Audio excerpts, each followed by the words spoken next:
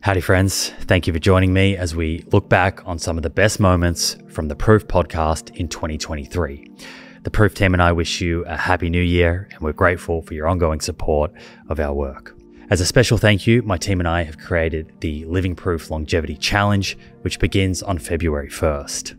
It's a zero-cost, 12-week challenge to build science-backed health habits to optimize your physical and mental well-being, reduce your risk of chronic disease, and help you live longer.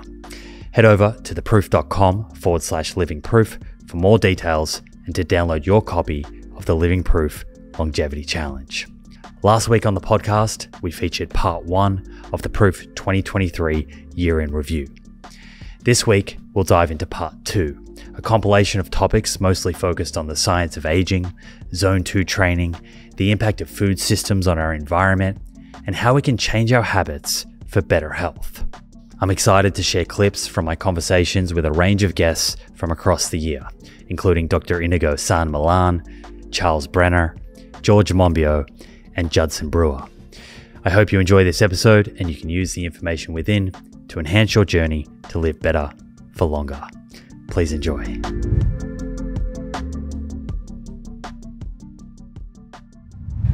I'm hoping that to start here, you can kind of help me out. I'm struggling to define aging, and some say aging is itself a disease. I'm not sure where you kind of stand on this, and then others say, well, it can't be a disease because it occurs from birth or maybe even from conception, and at this time of life, function appears to be improving, not declining. As someone that studies the biology of aging, how do you define it? Yeah. So, I mean, it's a great question. I wish I had a really simple answer for you. So first I'll tackle this, is aging a disease question? Because I think, unfortunately, it leads to a lot of disagreement and angst. And I don't really, I think it's really a semantic argument. I don't think it really matters whether we define aging as a disease in the big picture. I think what's more important to appreciate is that biological aging is the root cause of most of the major diseases, causes of death and disability in developed countries. And regardless of whether we define biological aging as a disease, that underlying relationship between biological aging and all of the major causes of death and disability is really what's important, because what that means is that if we can understand and eventually modify biological aging, we can have an impact on all of these different functional declines and diseases that go along with old age. Now, the definition of aging, again, gets complicated very quickly. I think the first thing I would say is, I've already started by defining it as biological aging, and I try to actually use that phrase because I think it's important to be precise. That's the only way we can communicate and understand each other, is if we're precise in the words that we use. And aging by itself means different things to different people. Some people think of chronological aging, just the passage of time. That's a legitimate definition. Given what I've been doing for the last 20 plus years, which is studying the biology of aging, I naturally think about the biology of aging when I say aging. So that's what I mean. And all I really mean by that are the cellular, molecular, tissue, organ level changes that happen as an organism goes from being young to old, and the mechanisms that underlie those changes. I think you alluded to this idea that, aging actually starts during development. I think to some extent that's true. The same processes that are active during development continue to be active post-developmentally and probably contribute to the functional declines that go along with aging. So they are a part of the biology of aging. So I'm sorry, I wish I had a 30-second answer for you, but I think this is a complicated topic, and it doesn't lend itself to simple answers. Mm-hmm. So you mentioned there getting to the kind of the root cause. I think people, when they think about the common diseases that are responsible for premature death today, probably cardiovascular disease and cancer comes to mind, top of the list. There are other things, of course, but let's take atherosclerotic cardiovascular disease as an example here. Is the aging, the cellular processes that you're talking about, are they preceding the sort of fatty plaque that's building up in the artery? Are they upstream of that, and then the disease, as we know it, that ends up killing someone, is a kind of manifestation of the aging process? Is that how you see it? I think that's fair. I think, upstream is probably the right term. The way I would think about it is, so it probably depends on the specific disease. So you mentioned cancer, which is a whole cancer is sort of its own unique beast that we can kind of dive into. But cancer, cardiovascular disease, dementia, kidney disease, metabolic dysfunction, immune senescence, which leads to increased risk of infection. Right, all of these have age as their greatest risk factor, and in fact, it's not a linear relationship. What I mean by that is that your increase in risk of developing these diseases doesn't go up the same amount each year. It actually goes up exponentially as you get older. So we can have a discussion around whether biological aging is mechanistically causal for the disease, which is kind of where you were immediately going.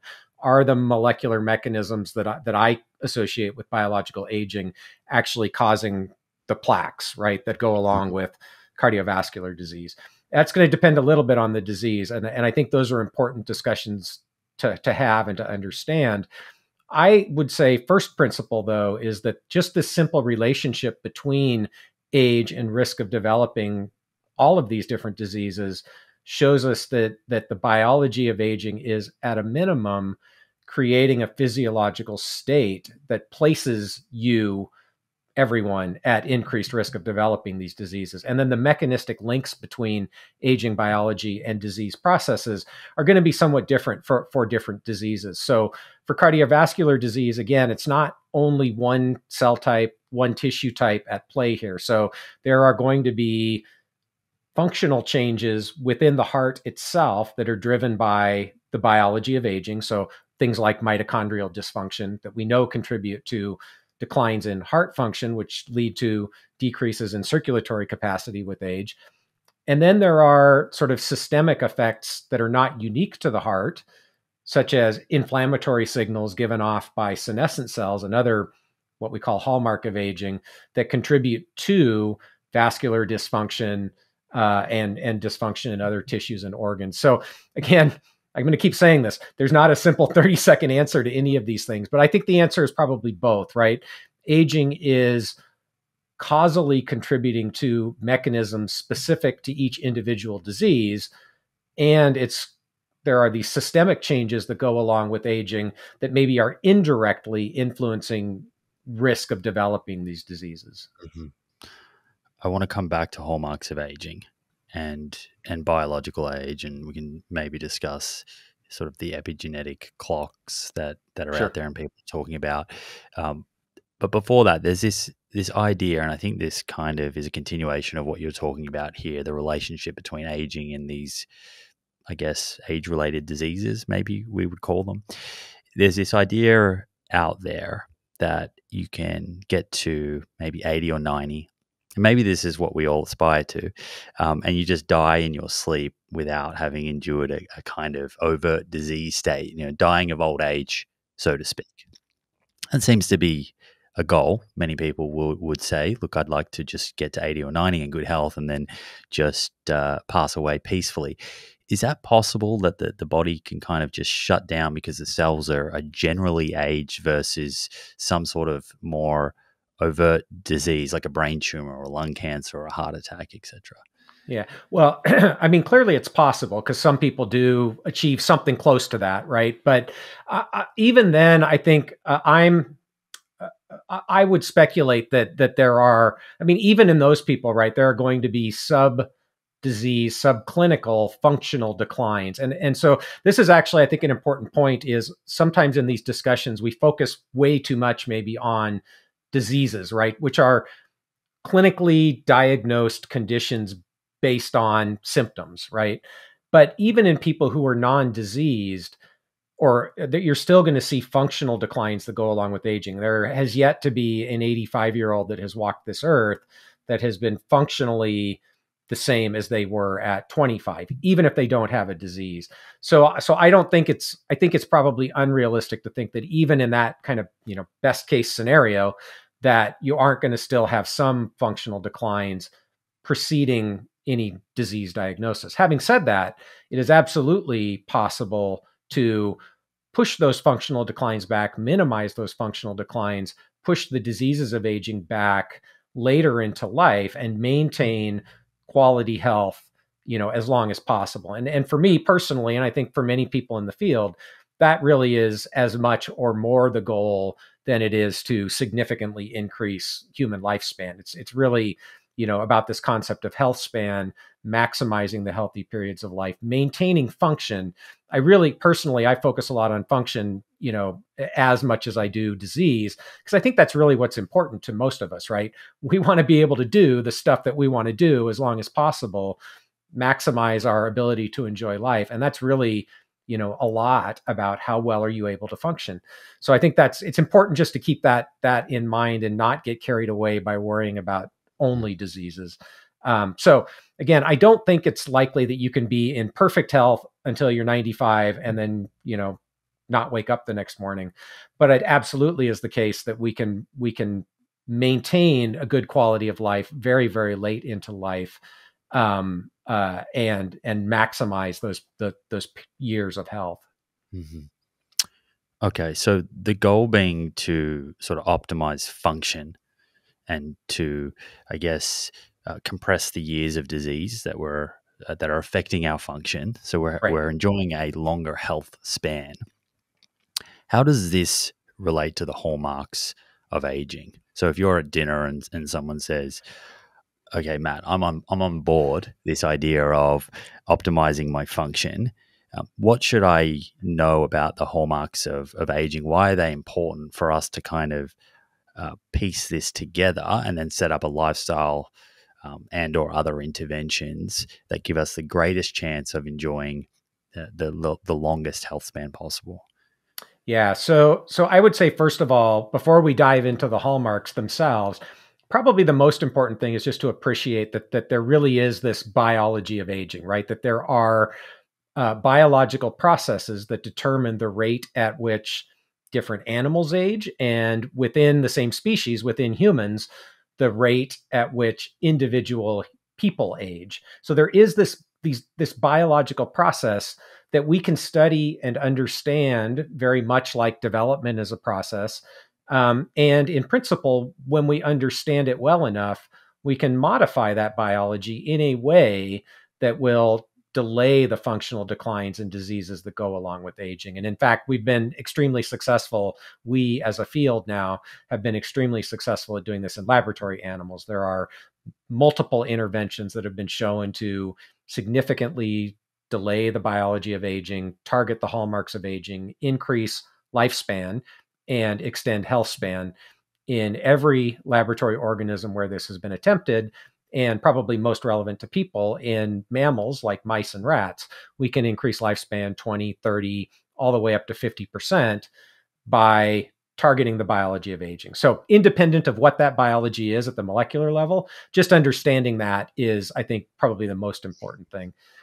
Now, I think the other thing to appreciate is, again, as a field, we've been pretty successful at starting to understand what that biology is. And that's where the hallmarks come in, because now we can start to give names to these highly evolutionarily conserved processes that seem to play a fundamental role in modulating the rate at which different animals age, or different individuals within a species age. And so depending on who you talk to and depending on the day of the week, there's 9 or 10 or maybe 11 of these hallmarks of aging, and they're overlapping and interacting. So it's a little bit messy, but we can give names to these things, and they include things like telomere shortening, which lots of people have heard of. We've known about telomere shortening as a potential contributor to aging for more than 20 years now. They include mitochondrial dysfunction. Mitochondria are, of course, sort of colloquially referred to as the powerhouses of the cell. They produce a lot of the molecular energy that our cells need in order to function. Mitochondrial damage is a hallmark of aging, so decreased power output is one way to think of it. Senescent cells, we can probably talk about, is another hallmark of aging. And so there are 9 of these things. Epigenetic changes is the one that probably is getting the most attention right now.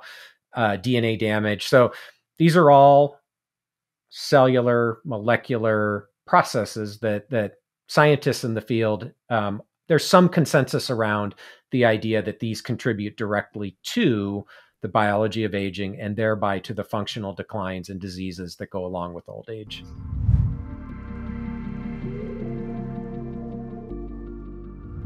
I believe some of the supplements that he had included in that protocol are considered or perhaps marketed as senolytics, and these are various sort of polyphenols. So perhaps we can zoom in a little bit on that. This class of therapeutics called senolytics seems to be, there's a lot of buzz around it at the moment. So what are senolytics, and why are they something that the aging field is excited by? Yeah, it's a great question. I'm going to zoom absolutely right out to give you an answer for this one. I know that you and Matt talked about this idea of the hallmarks of the aging process. And these are something I talk about in my book. I've got 10. There are, people will give you different numbers, and there's actually been a new paper just released which would bring the total to 12. I think some of those are incorporated in some of mine, but it depends on the day of the week, exactly what's included. But what are these hallmarks fundamentally? They are changes that happen inside our biology, inside the biology of other animals. And first of all, they're things that change with age. Obviously, something can't be, causing the aging process if it doesn't change with age. And they're things that if we in the lab increase the rate of that change, we can increase the rate of aging, we can reduce lifespan, we can increase disease. And if we decrease that rate of change, it seems to slow down what we'd broadly define as the aging process. And that's how something gets classified as a hallmark.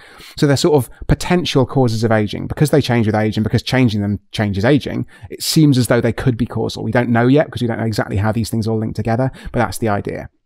And there are a variety of these different hallmarks. They start at the very, very sort of tiny level, the molecules, things like changes in our DNA. So we can get DNA damage, we can get mutations happening at the very smallest level inside cells.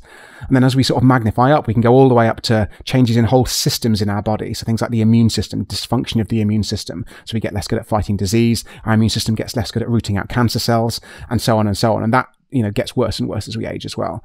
And in between these two scales, slap in the middle of the hallmarks, I put them, the accumulation of what are called senescent cells. And these are cells that were actually first discovered way back in the 1960s by a guy called Leonard Hayflick. And he was watching cells called fibroblasts that are just dividing in a dish. And he noticed that if he let them divide and divide and divide, then after about 50 cell divisions, something very strange happened. So the first thing is that the cells just stop dividing.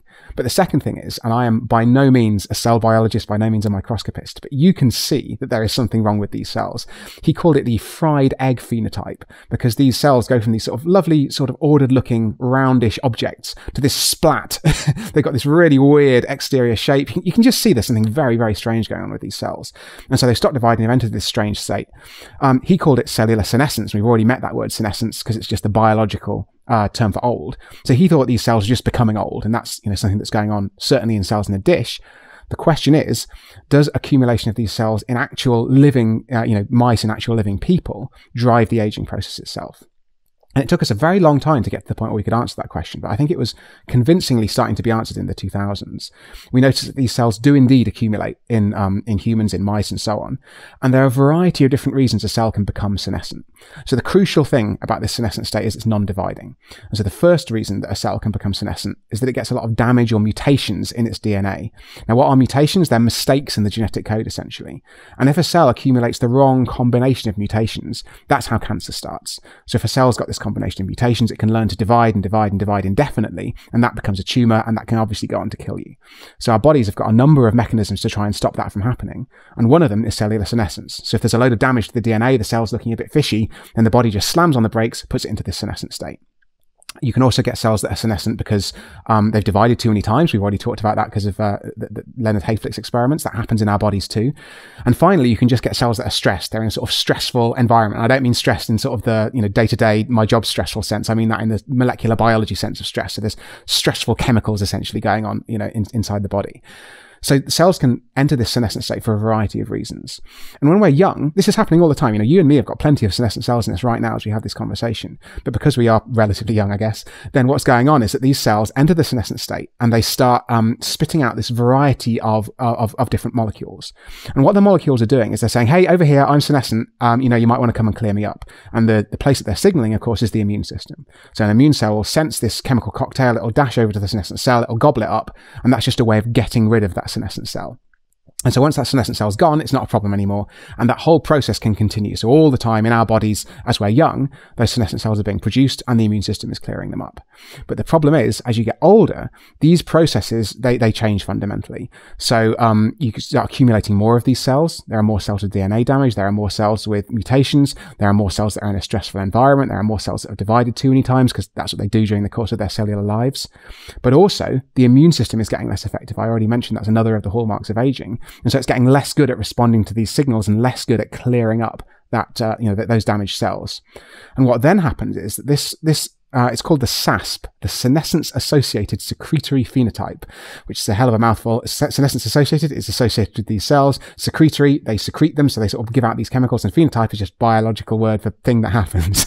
So biologists do like to give things sometimes slightly overcomplicated names. But this SASP, it's essentially the, hey, over here, come and clear me up immune system signal. But unfortunately, when these cells start to accumulate, that can essentially become something that accelerates the whole aging process. It can drive this process called chronic inflammation, which is a sort of hyperactivity of the immune system that contributes to aging. It can make cells become cancerous, ironically. So something that started out as an anti-cancer mechanism can actually cause cancer in sufficient quantities. And finally, it can actually even induce senescence in surrounding cells. So it's got this sort of snowballing type effect that means that it can get worse and worse and worse with time. And so this does seem to be a very obvious candidate for a cause of aging. It's something that accumulates in our bodies as we get older. It seems to drive a whole range of age-related diseases. So that might be quite a depressing story, but there's some really good, exciting news at the end of this story. And the reason we can be so sure that these things do cause age-related diseases is because scientists have come up with drugs that can remove these senescent cells while leaving the rest of the cells of the body intact. And I think the most compelling evidence for this is a paper that came out in 2018. Scientists gave these drugs to mice that were, I think, 24 months old, so that's sort of 60, 70 years old in human years. And they found that they basically, I'm happy to say, made the mice biologically younger. So they removed the senescent cells. That's a good thing. They find the mice live longer, but they're not just staggering along, with their frailty extended somehow at the end of their lives. They get less cancer. They get less heart disease. They get fewer cataracts clouding the lenses of their eyes. They can run further and faster on the tiny mouse-sized treadmills they use in these experiments. They seem to reverse some of the cognitive decline that comes with aging. So if you put a young mouse in a maze, it's often very excited to explore its new environment, find the food, whatever.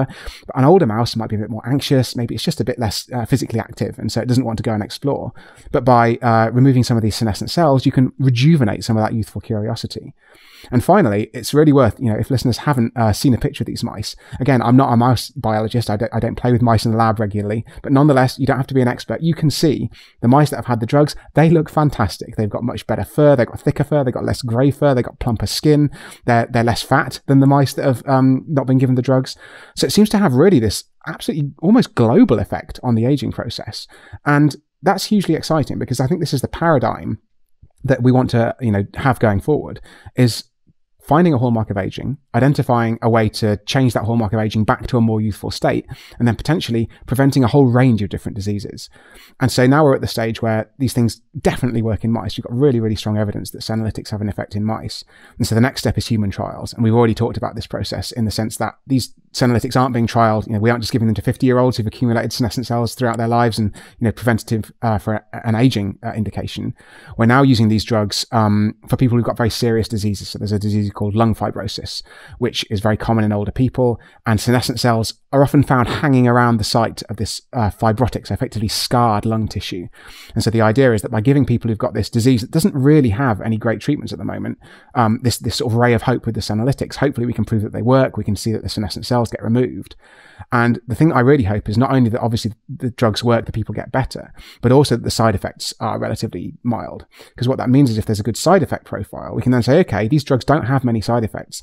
Let's try giving them to people with, late stage heart disease. That's another thing we know that senescent cells are related to, but it's something we already have drugs for. We already have diet, we already have a variety of ways we can help people who've already had a heart attack, for example. And then again, if it's safe in that population, we can spread it wider and wider still. So this is a super exciting thing because hopefully we'll know the answer to the more severe diseases within the next few years. And if we can carry on widening that net, it's probably not going to be, more than 5, 10, 15 years before we can start thinking about using these things preventatively for aging. And when you say drugs, we're talking here about senolytics.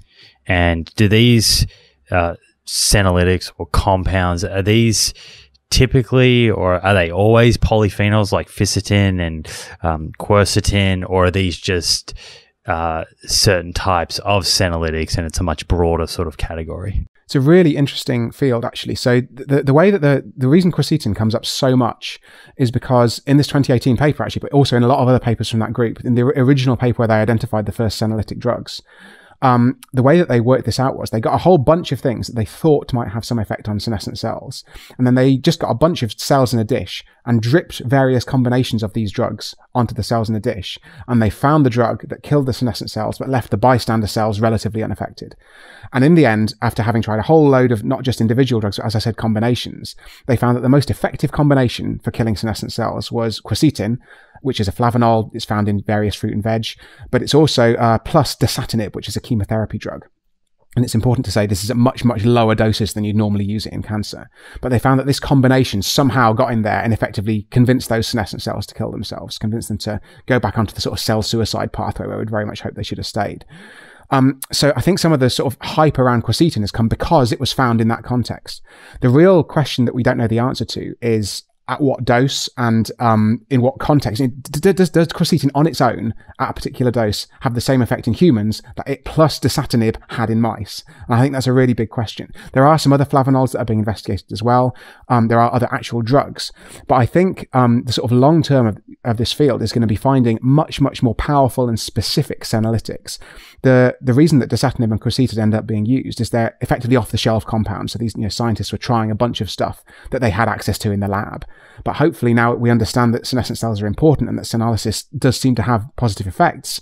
Then we're going to go out and find specific drugs designed to be senolytics rather than just some flavanols that seem to happen to have that effect. And so maybe, that's an argument for eating certain kinds of fruit that have the quercetin in it. It could possibly be the case that quercetin supplements are useful. But I think the more exciting prospect is a little bit further into the future when we come up with drugs and other interventions that can kill the senescent cells. And it's worth saying these things might not even be drugs. They might not even be supplements. There are some people who come up with a vaccine for senescent cells. So you effectively teach the immune system to go after these cells a bit more effectively in older age. There are also, there are peptides. There are just a variety of different compounds and approaches. There are probably going to be gene therapies again to kill these senescent cells. So it's a really, really fast moving field. And I'd be very surprised if it turns out that these flavanols are, even in the top 10 when the dust settles and we've got the best treatments. So is it worth taking any senolytic supplements now? I know there's a few brands that are kind of selling them at the moment or claiming that they have ingredients that have sort of senolytic properties. Is that kind of worth the cost at the moment, or are we better off just eating a healthy diet? I think we just don't know. I think the way that I sometimes look at these things is, you find some foods that have got quercetin in that you quite like anyway and try and maybe amp that up slightly in your diet. It might not be a clinically relevant dose. That's often the case with these things. Like we know about resveratrol. If you eat grapes or drink wine, you have to eat a ton of grapes and drink 25 gallons of wine a day in order to possibly get anywhere near something that might be a clinical dose. But I think that really, we just haven't got the evidence of these things, and it's frustrating. What we need to see is these randomized controlled trials, or at least some kind of trial in humans. And one of the big challenges is that we're not even very good at counting senescent cells yet. We don't have a really firmly agreed upon definition. Some scientists say it's due to expression of certain genes. Some other scientists might use something that looks for a particular protein in the cells and so on and so on. But there isn't even a firm agreement on what exactly constitutes a senescent cell, which means if you want to do a shorter term trial where rather than looking at lifespan, which obviously takes ages, you instead look, does this thing remove the senescent cells? You're going to find, a room full of scientists arguing about what exactly constitutes a senescent cell. So I think luckily we're in a place. This is hugely exciting. There are startups. There's, big money going into some of this stuff. Unless you're already, very old and willing to take a risk on these things, I just watch and wait because the evidence is going to be coming in very, very soon. Eat your apples in the meantime. Damn right. Keeps the doctor away. That's what I've heard. Quick one, folks. I get asked all the time about buying supplements and getting blood tests. The good news is I've created comprehensive and completely free guides for both. Simply head over to my website, theproof.com, to download them. That's theproof.com. Okay, let's get back to the episode.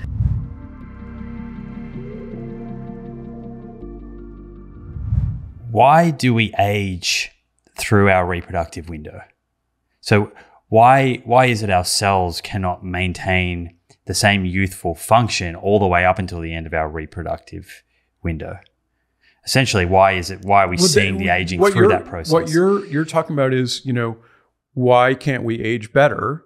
And, we can age as well as we can age, So I don't know, I'm 61. What I do is I try to stay active, right? I don't think that there's no tech that is available to me. There's no, young blood infusions, there's no evidence basis for that. I guess what I'm getting at though is what's happening in the cell. Intrinsically that would explain that aging. It's loss of repair capacity largely.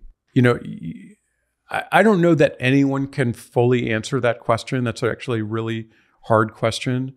But we have a gene set that puts us together, right? And we reach our maximal, size by around 20, right? And the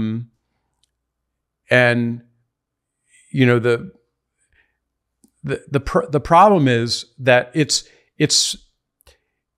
from an evolutionary point of view. As I say, I'm going to use the term that someone threw at me on Twitter of hotness, right? The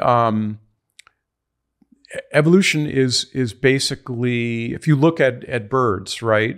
Bird watching is a very enjoyable thing, where you have males that have remarkable plumage, and you have females that evaluate that, and they're talking back and forth to each other in very interesting ways, and all of that is a very complicated set of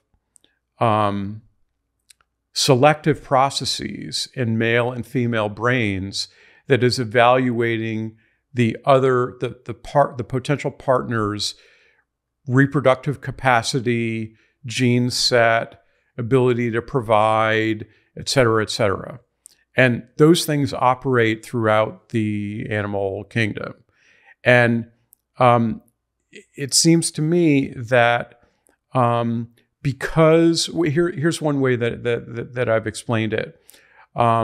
Here in North America, we have foxes, right? Usually the foxes are born in the spring, and they can reproduce by the time they're about 6 or 9 months old, right? So a male, less than 1 year old male and female fox are pretty foxy, right? They are capable. They're long out of mom's care. They're capable of getting their own food.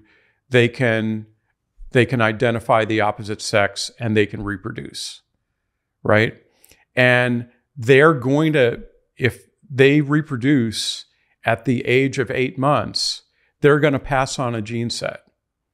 Now, if they're clever enough and capable enough to go through 5 or 6 winters, then they will be able to reproduce 5 or 6 times.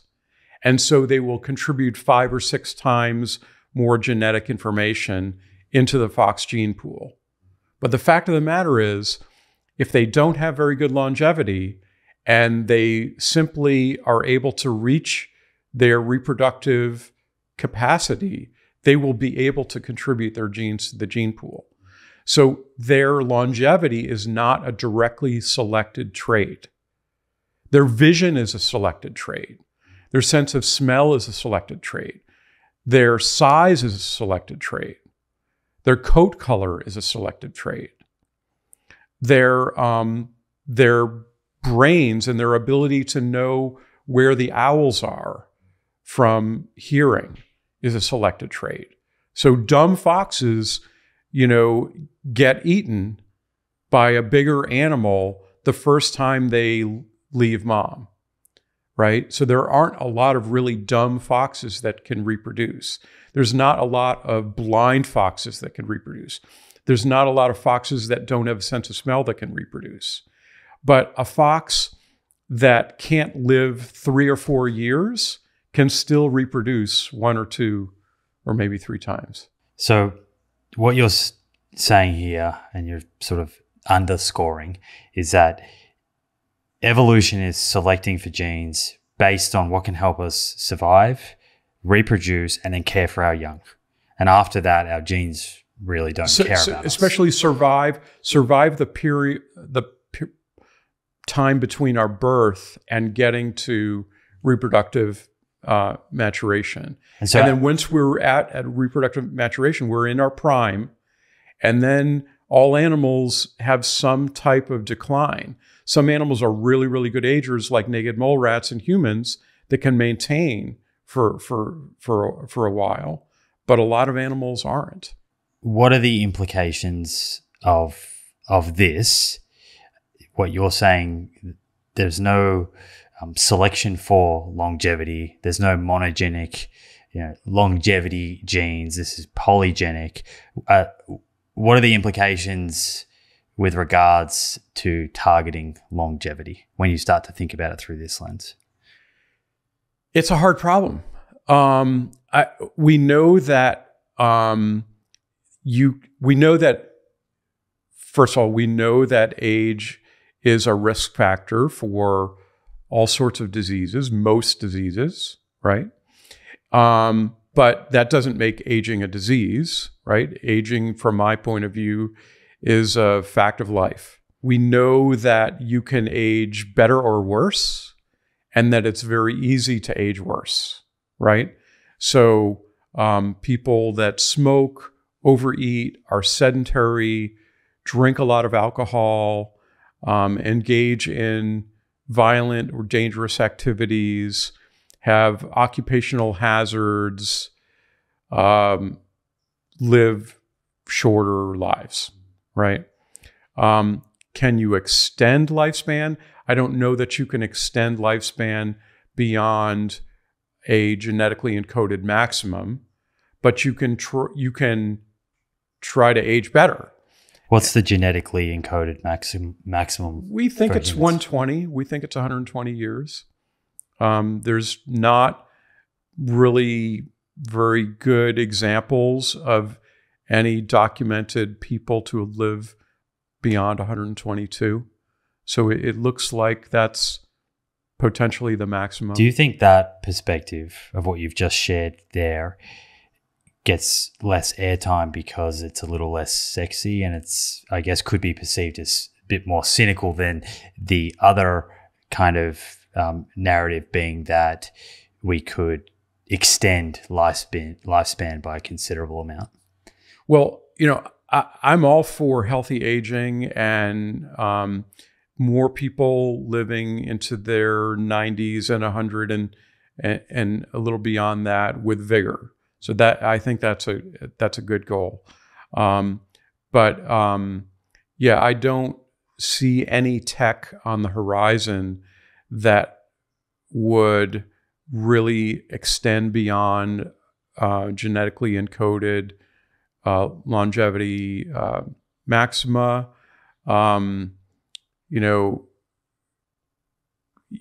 Even caloric restriction is actually more problematic than people think it is, because in the experimental environment, the control group is ad libitum fed, so basically overfed. So in nature, mice would be scurrying around all night collecting enough calories for them to live 24 hours, right? In a cage, they're provided with a big pile of food every day, and they never run out of food. And so the ad lib fed control mice are actually gaining weight and probably have a shortened lifespan with respect to, calorie restricted. Calorie restricted is more like a normal mouse, right?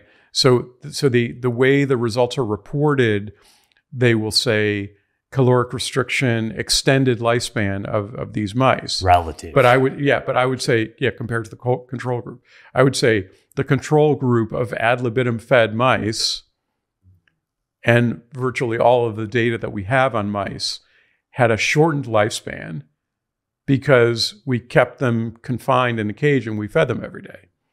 Now, you can say, well, okay, but that's a good model for, human, that, we're ad libitum fed essentially, and we're less active than we used to be 1,000 years ago. That's also true. But, I don't see any drugs that are being considered for lifespan extension as probable lifespan extension drugs. I see metformin as a drug for people with type 2 diabetes, with evidence that it would probably blunt the beneficial effects of exercise. Rapamycin is an mTOR inhibitor. mTOR is a regulator of skeletal muscle function, and maintenance of our skeletal muscle is one of the most important things as we age, because our skeletal muscle disposes of glucose and it keeps us together so that we don't fall, in as we age. I would be more likely to take a leucine analog to support my mTOR signaling than rapamycin or a rapamycin analog to inhibit my mTOR signaling. I'm not signing up for any rapamycin tests. That's interesting, because rapamycin is, I guess, one of the front runners in the kind of longevity conversation right now. Right. So again, in mouse models, you see that extends lifespan. It may be extending frailty, however, especially in the human context. So it comes back to that trade-off. Right.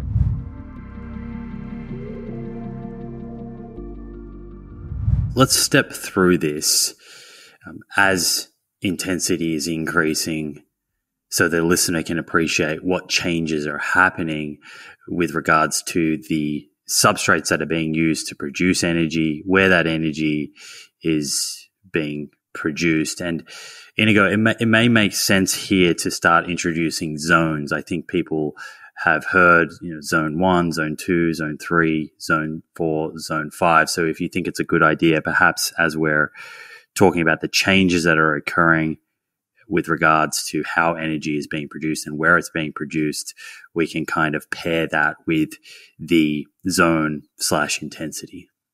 Yeah. So, again, the way I see zones is from, like a cellular metabolism glasses, right? So I see, for example, is also based on the muscle fiber recruitment pattern, which is going to also elicit different fuel utilizations and fuel partitioning, right? So when we start exercising very easily, like a very easy walk, for example, or a very easy bike ride for those ones who are fit on the bike, the body prefers to use fat for energy purposes. Now, that doesn't mean that we don't use glucose, right? Because we also use glucose. There is a misconception that at low intensities, we do not use glucose.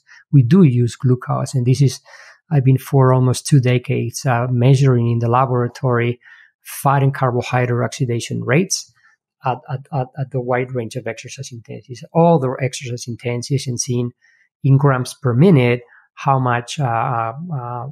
many carbohydrates and fatty acids you burn or oxidize at different intensities, right? Which has helped me tremendously to understand the bioenergetics and metabolic map, as I call, of what are the series of events of different intensities. So again, at a slow intensity, we deploy a lot of the fat.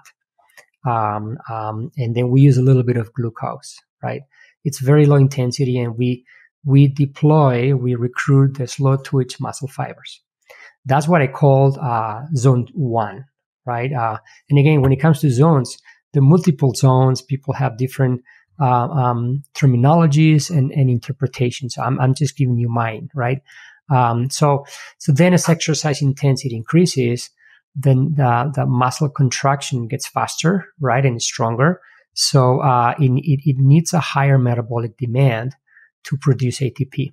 So that's what you start burning even more fat, right? But you also start burning more glucose also, but not as much fluctuation in glucose utilization as it is in fat, right? So and this glucose at this stage is being used to produce energy within the mitochondria. All of this is still occurring in the mitochondria. Normally, yes, because it's the glycolytic flux, as we call. It allows the velocity of the glucose to be used through pyruvate in mitochondria. Yes, although some is reduced or transformed to lactate in the cytosol of the cell, and therefore there's a little bit of lactate production, which is also coincides with this intensity. Little bit, which is about baseline levels, or a little bit above baseline levels, right?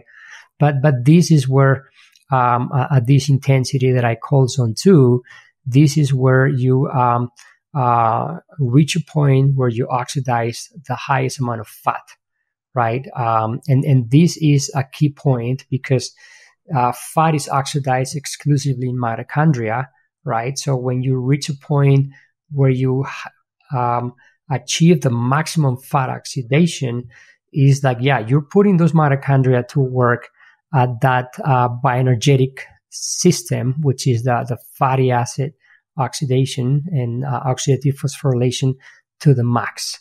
So this is what I use this zone to prescribe exercise, as this is what I see, that this is where you oxidize the most amount of fat. So we can see in many people, when we do this test in the laboratory, we can see that this we can translate this into heart rate, for example, or into pace, or into power, so that is the exercise intensity that releases the highest fat oxidation. Then we continue increasing the exercise intensity, and the metabolic demand, it becomes even larger, right? So you need to produce ATP faster. And this is where there's an inflection point where fat cannot continue producing ATP at the same rate as before. So this is where glucose is called in at a higher rate, because ATP from glucose is produced significantly faster than from fat, right? So that's when glucose starts to be recruited. And then you see in the laboratory at this intensity, you see that fat starts to drop significantly. There's a significant drop in fat oxidation, and there's a significant increase in glucose oxidation or utilization. And at the same time, you see also an inflection point also for lactate, because lactate and glucose go together. As I was saying earlier, it's about glucose flux. The higher the glucose flux into the cell, the higher the lactate accumulation, right? So this is what's starting to happen in this zone 3 that I call, which is a transition zone before we enter a whole different bioenergetic terrain, which is glycolysis, right? What the glycolytic system. So this is when exercise intensity is now so hard that fat can no longer provide ATP, or be a substrate for ATP production, right? And this is when you need to start deploying carbohydrates and glucose. And this is what we see, that at this intensity, fat oxidation completely disappears. It's gone. At the same time, you see a big increase in glucose oxidation and a sharp increase in lactate because of the glucose flux. And this is also what lactate also has the endocrine, paracrine, and autocrine functions. So the endocrine function of lactate is that when accumulates in the cell and cannot be metabolized in mitochondria, it goes to the blood. And it goes to the blood, it inhibits lipolysis, which is the breakdown of fatty acids from adipose tissue. So when it inhibits lipolysis, you're not going to be able in the first place to bring the fatty acids to the muscles to be burnt, right? And then secondly, and we have published this recently 2 years ago, that we saw and we demonstrated that lactate as an autocrine function, it also inhibits the fatty acid transporter. So in the muscles, fatty acids, they have a door, which are the CPT1 and CPT2 in mitochondria, outside and inside mitochondria, they transport fatty acids, right? So lactate inhibits both doors. So when you have a high glycolytic flux and you use a lot of glucose, the fat disappears for several reasons. First, because of necessity to produce ATP, right, at a faster rate. And second, because the actions of lactate on both adipose tissue and also on the transporters for fat. So it's a way to a feed-forward mechanism, right, to kind of get fat out of the way and say, hey, fat, you're done. Your job is done. Now we go into glucose. And this is what I call zone 4. Right? Or people call also lactate threshold, although there are many interpretations of lactate threshold also, or FTP, functional threshold power, etc. Right? And then, but all this is aerobic. All this is 100% aerobic metabolism, right? Although this is what I was mentioning earlier, the misconception is like we're already in the anaerobic state, and that's why people call it anaerobic threshold, right? We're still aerobic, right? Then we move on into the next phase, which is it's an intensity that this is where you reach your VO2 max. This is an intensity where you max your aerobic capacity, right? Your lactate, it's off the chart. Your glucose utilization and the glucose flux in the cell is off the chart. There's no fat oxidation either, but you're at the intensity where you have the highest aerobic capacity, and this is the VO2 max, and I call that the zone 5, right? And then lastly, I call the zone 6, which is pure anaerobic. This is when we're talking about sprinting or about efforts that last 2 or 3 minutes, right? Where that oxygen that you were referring to earlier is not enough, or even glucose is not enough to synthesize ATP, and then the muscles, they need the ATP that is stored in the muscles already without the need of oxygen. Okay, I have a lot of questions. That was beautifully explained. Let me try and summarize some of that, and you can let me know if I've got anything wrong. But at lower intensities, the body is using the oxidative phosphorylation system, this aerobic energy production system, whereby energy is being produced within the mitochondria. And at very low intensities, that's primarily but not exclusively being done by using fat as the substrate. There is some glucose, and that's fat is predominating as the substrate of choice at sort of zone 1 and 2. And then as you start to go up above zone 2, you start to see an increase in the amount of aerobic glycolysis. So using glucose to produce ATP within the mitochondria, and the oxidation of fat starts to go down as you go up from zone 3 to zone 4. But all of this is still aerobic. And then once you go into zone 5, you start to get this anaerobic glycolysis. So we're now able to produce ATP from glucose without the presence of oxygen. And then above that, is that where the phosphocreatine system would kick in, the sort of third energy system? Yeah, the ATP phosphocreatine, yes, exactly, is what's stored in the muscle already, and it doesn't require oxygen for that, yeah. And that's the pure anaerobic system that we have, right? Everything else is aerobic. There are some like sparks of anaerobic metabolism, right? But yeah, this is like the predominant is always aerobic.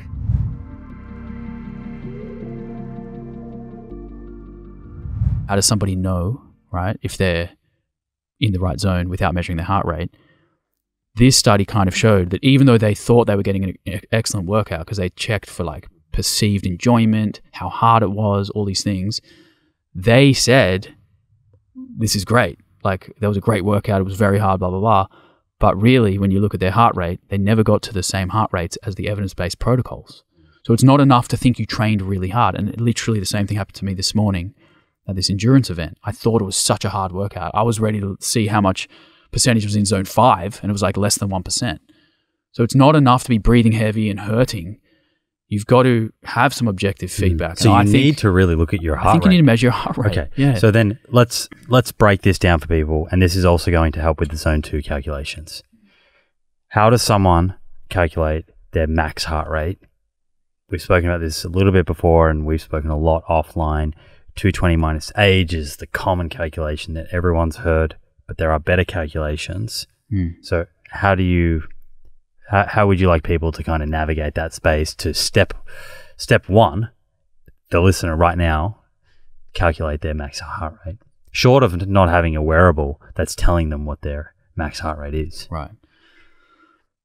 By the way, I think the wearables use an equation that is the simple one. I'm pretty sure most wearables would just use 220 minus your age, because when you start your profile, you tell them your age, they just do a quick calculation. There are so many calculations out there to calculate max heart rate. The one that I have been leaning on, I can't remember the exact numbers here, it's a bit numbery. We can put the exact calculations in because there's dozens, but it's something like, do you remember? Well, there was a one for females and one for males. Right. There's also gender-specific ones. Gulati was the female one. Right. The Carvonen method is for heart rate reserve, which we spoke about. That takes into account your resting heart rate. So either way, there's going to be, in the show notes, there'll be a calculation for male and for female. I think wasn't it like 208 minus 0.7 times age or something like that? Yeah. Okay. And then 211. Right. And there was a 209. Like they're all close. At the end of the day, no matter which one you use, they're going to be pretty much 1 or 2 or 3 beats off what you probably are. And again, just remember, this is a calculation. This calculator does not know your actual physical ability or your fitness or how your heart is developed. And it doesn't know. So it might spit out 185 as your max heart rate. You might then jump on a VO2 test and it shows you that it's like 200 beats per minute. So it doesn't know. It's a ballpark, which again, I'm in support of what Inigo was saying is heart rate alone is not good enough as a measure for the intensity of your workouts because of this exact thing. There's variation between individuals.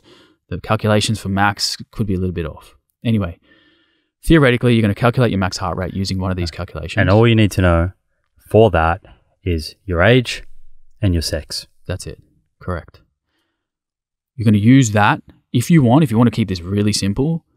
You're going to keep your heart rate between about 60 to 70. We'll say 60 to 70 because that's like the popularized version of zone 2. 60 to 70% of that number, your max heart rate, is your target zone. So you're going to jump on the bike, start pedaling. It'll take a few minutes to get into zone 2. I don't know if you've checked this for yourself. It's really interesting. Sometimes it takes me like 10, 15 minutes to get into to the like perfect zone 2. Spend your workout in zone 2, meaning in that heart rate range, and cross-check with a few other variables, right? So you're going to see, do you pass a talk test? If there was a mate next to you on a bike or if you're on the phone, could you have a conversation? Sure, you're going to be a bit puffy, but you should be able to talk, right? In comparison, if you're doing a zone 5 HIIT workout, you'll barely be able to say a word, right? You're really exhausted. If you can try the nasal breathing, I recommend that because that'll regulate your intensity naturally. As soon as or even do this test, this is interesting. Push to so sit in zone 2, nasal breathe, and then crank up either your reps per minute, how quickly you're pedaling, your cadence, or crank up the resistance a little bit. So your RPM might drop, but the resistance is up. We're talking about a bike here, a stationary bike. I'm talking about a stationary bike. And then go hard and see your heart rate go into zone 3 and 4, and you won't be able to nasal breathe. You literally will almost pass out. You'll have to open your mouth and start taking in big breaths. So I think just let's keep it simple. Have a target heart rate know how to do the talk test and all these things. And then the same, so that was zone 2, which was calculate your max heart rate using those calculations we'll put in the show notes. You multiply that max heart rate by 0.6 and also by 0.7. Yep. That'll give you your lower bound and your upper bound for your zone 2. Yep. It'll give you a range. Like it might spit out 110 to 122. Right. That's your zone 2 target range. Yeah.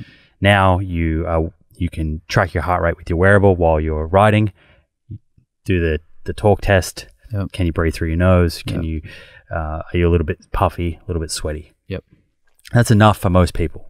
And then the next step for them is to think about the duration in that session and across an entire week. Right. And what does that look like? We come back to that. Right. For zone 5, you also take that max heart rate. Yep. But instead of multiplying it by the 0.6 and 0.7, which gave you your zone 2 target range, we're multiplying by... I like 0.85.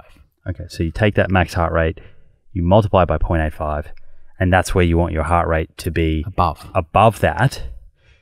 In your working sets. During those 4-minute intervals. Yes. Or if you're doing the 60 on, 60 off version that we just explained, during that 60 seconds, try get it above. And the reason why it works for a 60-second interval and it works for a 4-minute interval is because of the work to rest ratio. It's all about that ratio. This is a 1-to-1 ratio. So in the 60 seconds off, let's say you get your heart rate to 90% in that hard working set.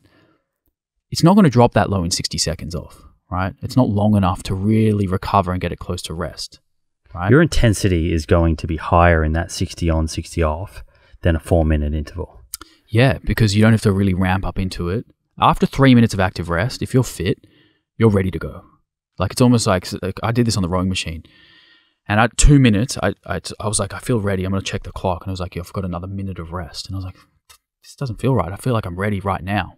So yeah, I think that I reckon this protocol would feel harder just because the rest is shorter, for sure. But back to the minimum effective volume. So I think earlier you said, even if you can get some positive adaptations if you do a 4-minute high intensity interval session once a week. Yeah. That's 4 minutes consecutively. What if I choose the 60 second on, 60 off? If I repeat that 4 times, so I have 4 minutes of total work, is that equivalent to doing a 4-minute interval? I think, if your time in range is above 85 and it's equivalent, I think it would be. But I don't know the answer to what the minimum effective dose is for this sort of training, to be honest. I don't know. I think 4 minutes would be enough to get some adaptation. What's optimal? I don't know. I remember seeing one study, and we can dig it up. Yeah. I think it was people with metabolic syndrome, and it compared 1 4-minute interval versus 3 or 4. And most of the benefit was from just doing the one. That's right. But there was some extra benefit. Of course. But it was diminishing returns. Exactly right. That's why I'm saying the optimal dose, I'm not sure what the answer is. But I do know that if you just did one hit where like an evidence-based protocol per week, which they roughly last 20 minutes on average, 20 to 30 minutes. If you do that once a week and you truly do it properly, I think that's enough. I don't think you need to be doing it every day. Certainly not. So if I just want to start off with 4 minutes a week, and I choose either the 4-minute consecutive protocol or the 60 on, 60 off, and I walk into the gym, and I'm going to do this on a rowing machine. You said then it takes about 20 minutes. Now, I know the answer to this question, but I think we need to spell this out. Yeah. I'm not going to walk in there and just go straight into the 4-minute interval. No, you're definitely not. You're gonna do a warm-up, ideally on the machine that you intend to do the workout on. So what does that look like? So what I like to do, I have what I call a ramp protocol. I put this in my book, in the training program. And this ramp protocol I use for before weights training, and I use it before cardio training if it's high-intensity training. I don't do a ramp protocol for the zone 2 because zone 2 is the intensity of your warm-up essentially, right? So the warm-up should be in basically zone 2. Okay, so what I would do is jump on a rowing machine for 4 to 5 minutes at a really nice zone 1-2 pace. Start in zone 1, ease your way into zone 2, try to spend about 4 or 5 minutes in zone 2 on a machine. You just want to feel puffy, a little bit sweaty, and warm, right? Just build that sweat and feel like your body temperature is actually increased. Then I like to get off and do a little bit of mobility and stretching, right? So I'll do some like active and dynamic stuff just to get the muscles moving, and then get back on the machine, and you're going to do quite a hard set of only like 10 or 15 strokes at say 60% of your max. Then you're going to do another set at about 70%, then 80%.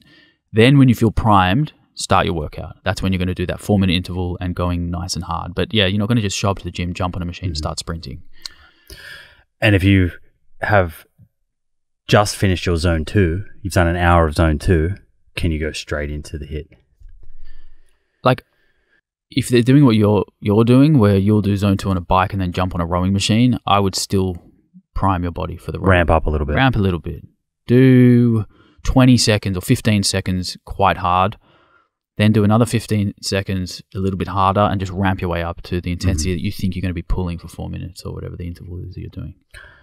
Okay, so let's try and wrap all of this up.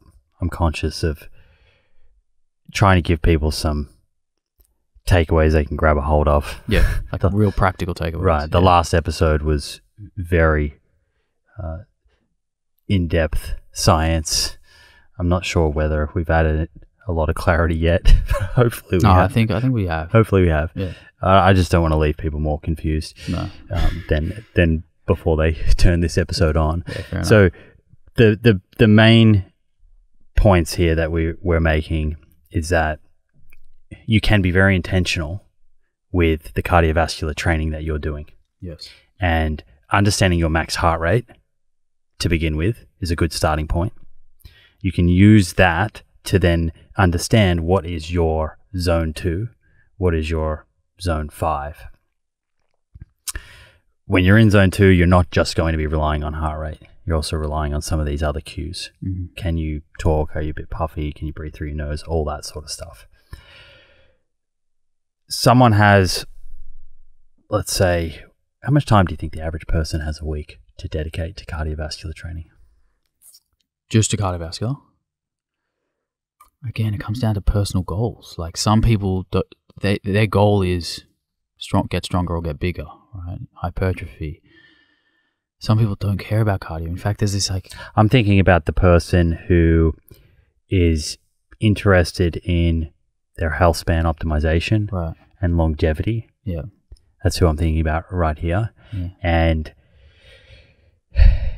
let's say they have 5 hours a week, and half of that, or 2.5 hours of that is resistance training. Yeah. So they have 2.5 hours to do cardiovascular exercise. Yeah. Are they doing 80% of that in zone 2? Is that where we're sort of guiding them at the moment? Well, this is a good example, because what you just said there is basically 150 minutes for zone 2, for cardiovascular training, and 150 minutes for resistance training. I think that's a great way to do it. I think that's a nice split. It's balanced. You're going to get the best of both worlds. I don't think you have to spend 80% in zone 2, to be honest, if in that example. If you're only dealing with 150 minutes per week, I don't think it should all, or at least the vast majority, should be in zone 2. I just don't think that makes all that sense. I think the way that I explained it before actually is a better way. It's that you have a dedicated workout for zone 2.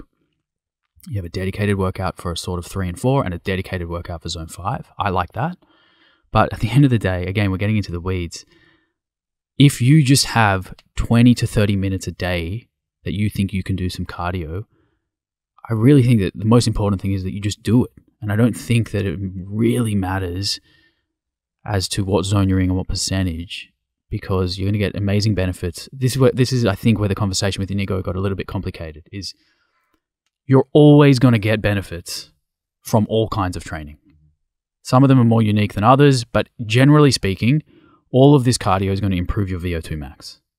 HIIT is a more time efficient way to do it and will improve your cardiorespiratory fitness more when you compare HIIT to moderate intensity, but it doesn't mean you don't get benefits from moderate intensity, right? And yes, when you do moderate intensity, you may improve mitochondrial function more than if you only did very high intensity, but you're still getting benefit from the high intensity. Mm-hmm. So it's not black and white. It's not an on-off switch. But if the more strapped you are for time, yeah, then the more you may want to lean into the higher intensities. Yeah, if you only have like some people do their cardio on the day that they're at the gym doing resistance training. If you're somebody who does that, you're not going to do 60 minutes of zone 2 and then 45 minutes of weights, right? So what could you do? Do your weights for 30 minutes and then do 15 to 20 minutes of HIIT. Like really go hard, because then you're making the most of that hour.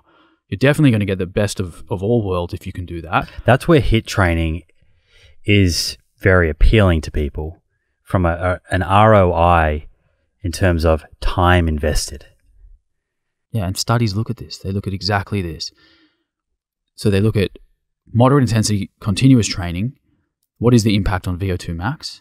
And they look at HIIT training, the impact on VO2 max, and it's more time efficient. You can achieve a VO2 in less time.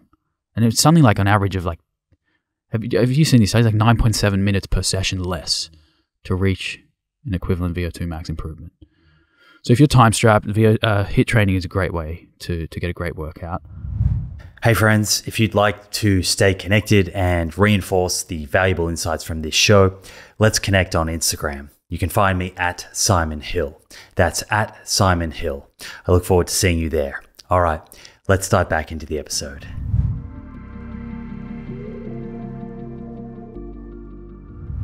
So the first one here that I have is Alex. She's a 30-year-old woman, not on oral contraception. Not a professional athlete, but as you just said then, still an athlete. She trains 4 or 5 times a week. And her goal is to be strong, healthy, and quote-unquote toned. I pulled this from some of the questions that were submitted to me, which I guess means lean muscle without too much body fat. I think that's what she's going for. So my first question here is for Alex, this 30-year-old woman. How does she go about assessing her current sort of health and status, her fitness, whether her hormone profile is optimal, etc.? Okay, so the first thing is tracking menstrual cycle. So, find out what day 1 is and find out actually how long your cycle is. Along that, you can use an app. You can also use the old fertility method of basal body temperature. So you can see where your core temperature drops and then surges. So that indicates an ovulatory cycle. Once you are understanding how long your cycle is and if it changes, then we also want you to kind of keep track of your sleep and your training according to where you are in your menstrual cycle, because you'll start to see patterns. You'll start to understand the days you feel really good and the days maybe not so much.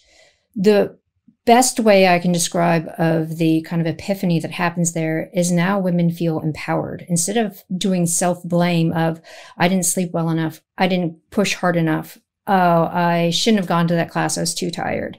They start to see these patterns and like, I didn't do well in that hot yoga class, or I didn't do well in that boot camp class because it's on day 25 of my cycle. And every time I hit day 25, I'm really flat. So next time I'm not going to do it on that day. I'm going to do it on day 18 where I feel fantastic. So I can really push and get that training adaptation. So it's understanding your own patterns within your menstrual cycle. If you really want to dig down and see like what your hormone profile is, if you are not get at risk of low energy availability, we say get an estrogen or estradiol test on day 2 and a progesterone test on day 21, because these are the 2 metrics that will give you an indication of what estrogen and progesterone are doing and what the ratios are. What day was that for progesterone? Day 21. Day 21. So day 2 for estradiol, day 21 for progesterone. Progesterone, yep. Okay. Yep. What about testosterone? How important is testosterone for a 30-year-old woman? It's the under-discussed but pretty important hormone. We know that testosterone is pretty stable through a woman's life and has a slow decline like men, but we also see a lot of perturbance in it. So just keeping track over the course of time will give you a better snapshot. So if you are starting to feel really flat and you're like, what's going on? And you're not in low energy availability, your estrogen, progesterone look fine. Then we say, really get a testosterone test and let's see what's going on. You should fall within a normal range. And then you can keep that. And then you can see, am I building it or am I not? Because that one point in time isn't going to tell much. We need to look at the trends. Sure. Yeah. And the day 2 estradiol test and day 21 progesterone, what are the types of results that would be a bit of a red flag where you'd be like, okay, there's something that maybe isn't quite right here? Yeah. So for estradiol, there's a baseline level where we know that it is still within the normal range for follicular. So we expect it to be low, but we don't expect it to bottom out, which we see in postmenopausal women, amenorrheic women, because then this is an indication of something's going on from an ovarian standpoint. For progesterone, if we don't see an elevation in progesterone that indicates that it is starting to peak, then we know it's an anovulatory cycle. And of the 12 to 14 cycles that a woman will have in a year, 3 or 4 of them are going to be anovulatory. So if you get like a really low progesterone, then get it retested the next month and see what happens. A lot of the norms within those ranges are pretty good and standard for active women. When we start to see really significant perturbances within estrogen and progesterone, then we go, okay, now we need to get a luteinizing hormone test. Because if we don't see a pulse and we don't see a surge in luteinizing hormone, then we know that there's a low energy issue here. And we want to stop that before it is full relative energy deficiency in sport. Gotcha. Yeah, I was going to ask you that. So to diagnose Red S, do you need that blood test and that super low estradiol level, or can it be diagnosed just through, I guess, the history of the person knowing that they've lost their period, among other things? Yeah. So when we're looking at relative energy deficiency in sport, there's so many things that go in it. So we see a psychological component where there's lots of depression and anxiety. We see a lot of gut issues, sudden incidents of IBS, or, just people think they need to go gluten-free or FODMAP because they're starting to have a lot of GI issues. We see cardiovascular missteps, so there's higher inflammatory markers, so CRP is elevated. And then we also see the tipping point of menstrual cycle irregularities. So you might be regularly irregular, meaning that you're still getting your cycles, but there's been a change within your own cycle. So that's a red flag for us. When we start to see some of those, we're like, okay, first, instead of blood tests, let's try to look at nutrient timing. How are you fueling for your workouts and how are you recovering from them? Because this is a sex difference that is often not really discussed, where women don't do well in fasted training. We see that a lot of women who do fasted training end up with greater fat accumulation, higher cortisol levels, which feeds forward to greater inflammatory responses, poor sleep, and it's a cascading effect. We know that women do better with some food on board. So it doesn't mean you have to get up at 4:30 and have a big breakfast before you work out at 5:30, but you have something on board. That signals the brain that there's some nutrition coming in. And there are 2 areas in the brain, in the hypothalamus for women, that are sensitive to nutrition status, where there's only 1 in men. That's why we see all this fasting data coming out of being so spectacular. Again, it's from male data. So when someone is starting to experience those menstrual cycle irregularities, we're like, okay, it's an energy status. So let's really nail down that nutrition in and around training, get your body out of a breakdown state. Because if you delay food after exercise, then your body is staying in a catabolic state and your brain perceives that as low energy. Even if you think you're eating enough calories, but you're not eating them in the right time during the day, your body can still fall into this perception of low energy availability. First, we get that nutrient timing going. We see how that works over the next 2 to 3 weeks with regards to energy, to sleep, and then we see how that feeds forward into subsequent cycles. If we're still not having any luck, that's when we start really digging into the endocrine, looking at estrogen, progesterone, luteinizing hormone pulse, all of that cascade to then really nail down how far down the track are we with low energy availability and Red S, and how are we going to pull you out of it? How equipped is the average endocrinologist to kind of help someone go through this? Is it an endocrinologist that someone would go and see to get that sort of level of hormone profiling done?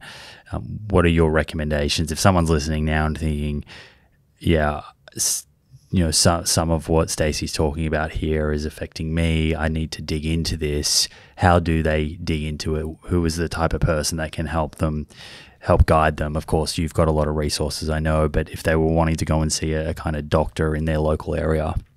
Yeah. It's hard because there are a lot of sports physicians who still aren't acutely aware of some of the changes. So often what we do is we get a sports physician to refer to an endocrinologist that specializes in fertility. Because if you're specializing in fertility, you understand the pulses of the hormones. And so when you start to see irregularities, then they can report back, okay, this is what's going on, and there's some menstrual cycle dysfunction. If you just go to a basic endocrinologist who doesn't have the depth of understanding of how all these hormones interact, then you might not get an accurate diagnosis or the kind of help that you really need. And RED-S, so relative energy deficiency syndrome, that's what it stands for, right? Mm-hmm. Correct me if I'm wrong. So the amenorrhea, or the irregular periods that you just spoke about there, is sort of the body's response to not having sufficient energy. So essentially, in that state, it goes into almost like survival mode, that it's not really in the appropriate physiological state to be thinking about reproduction.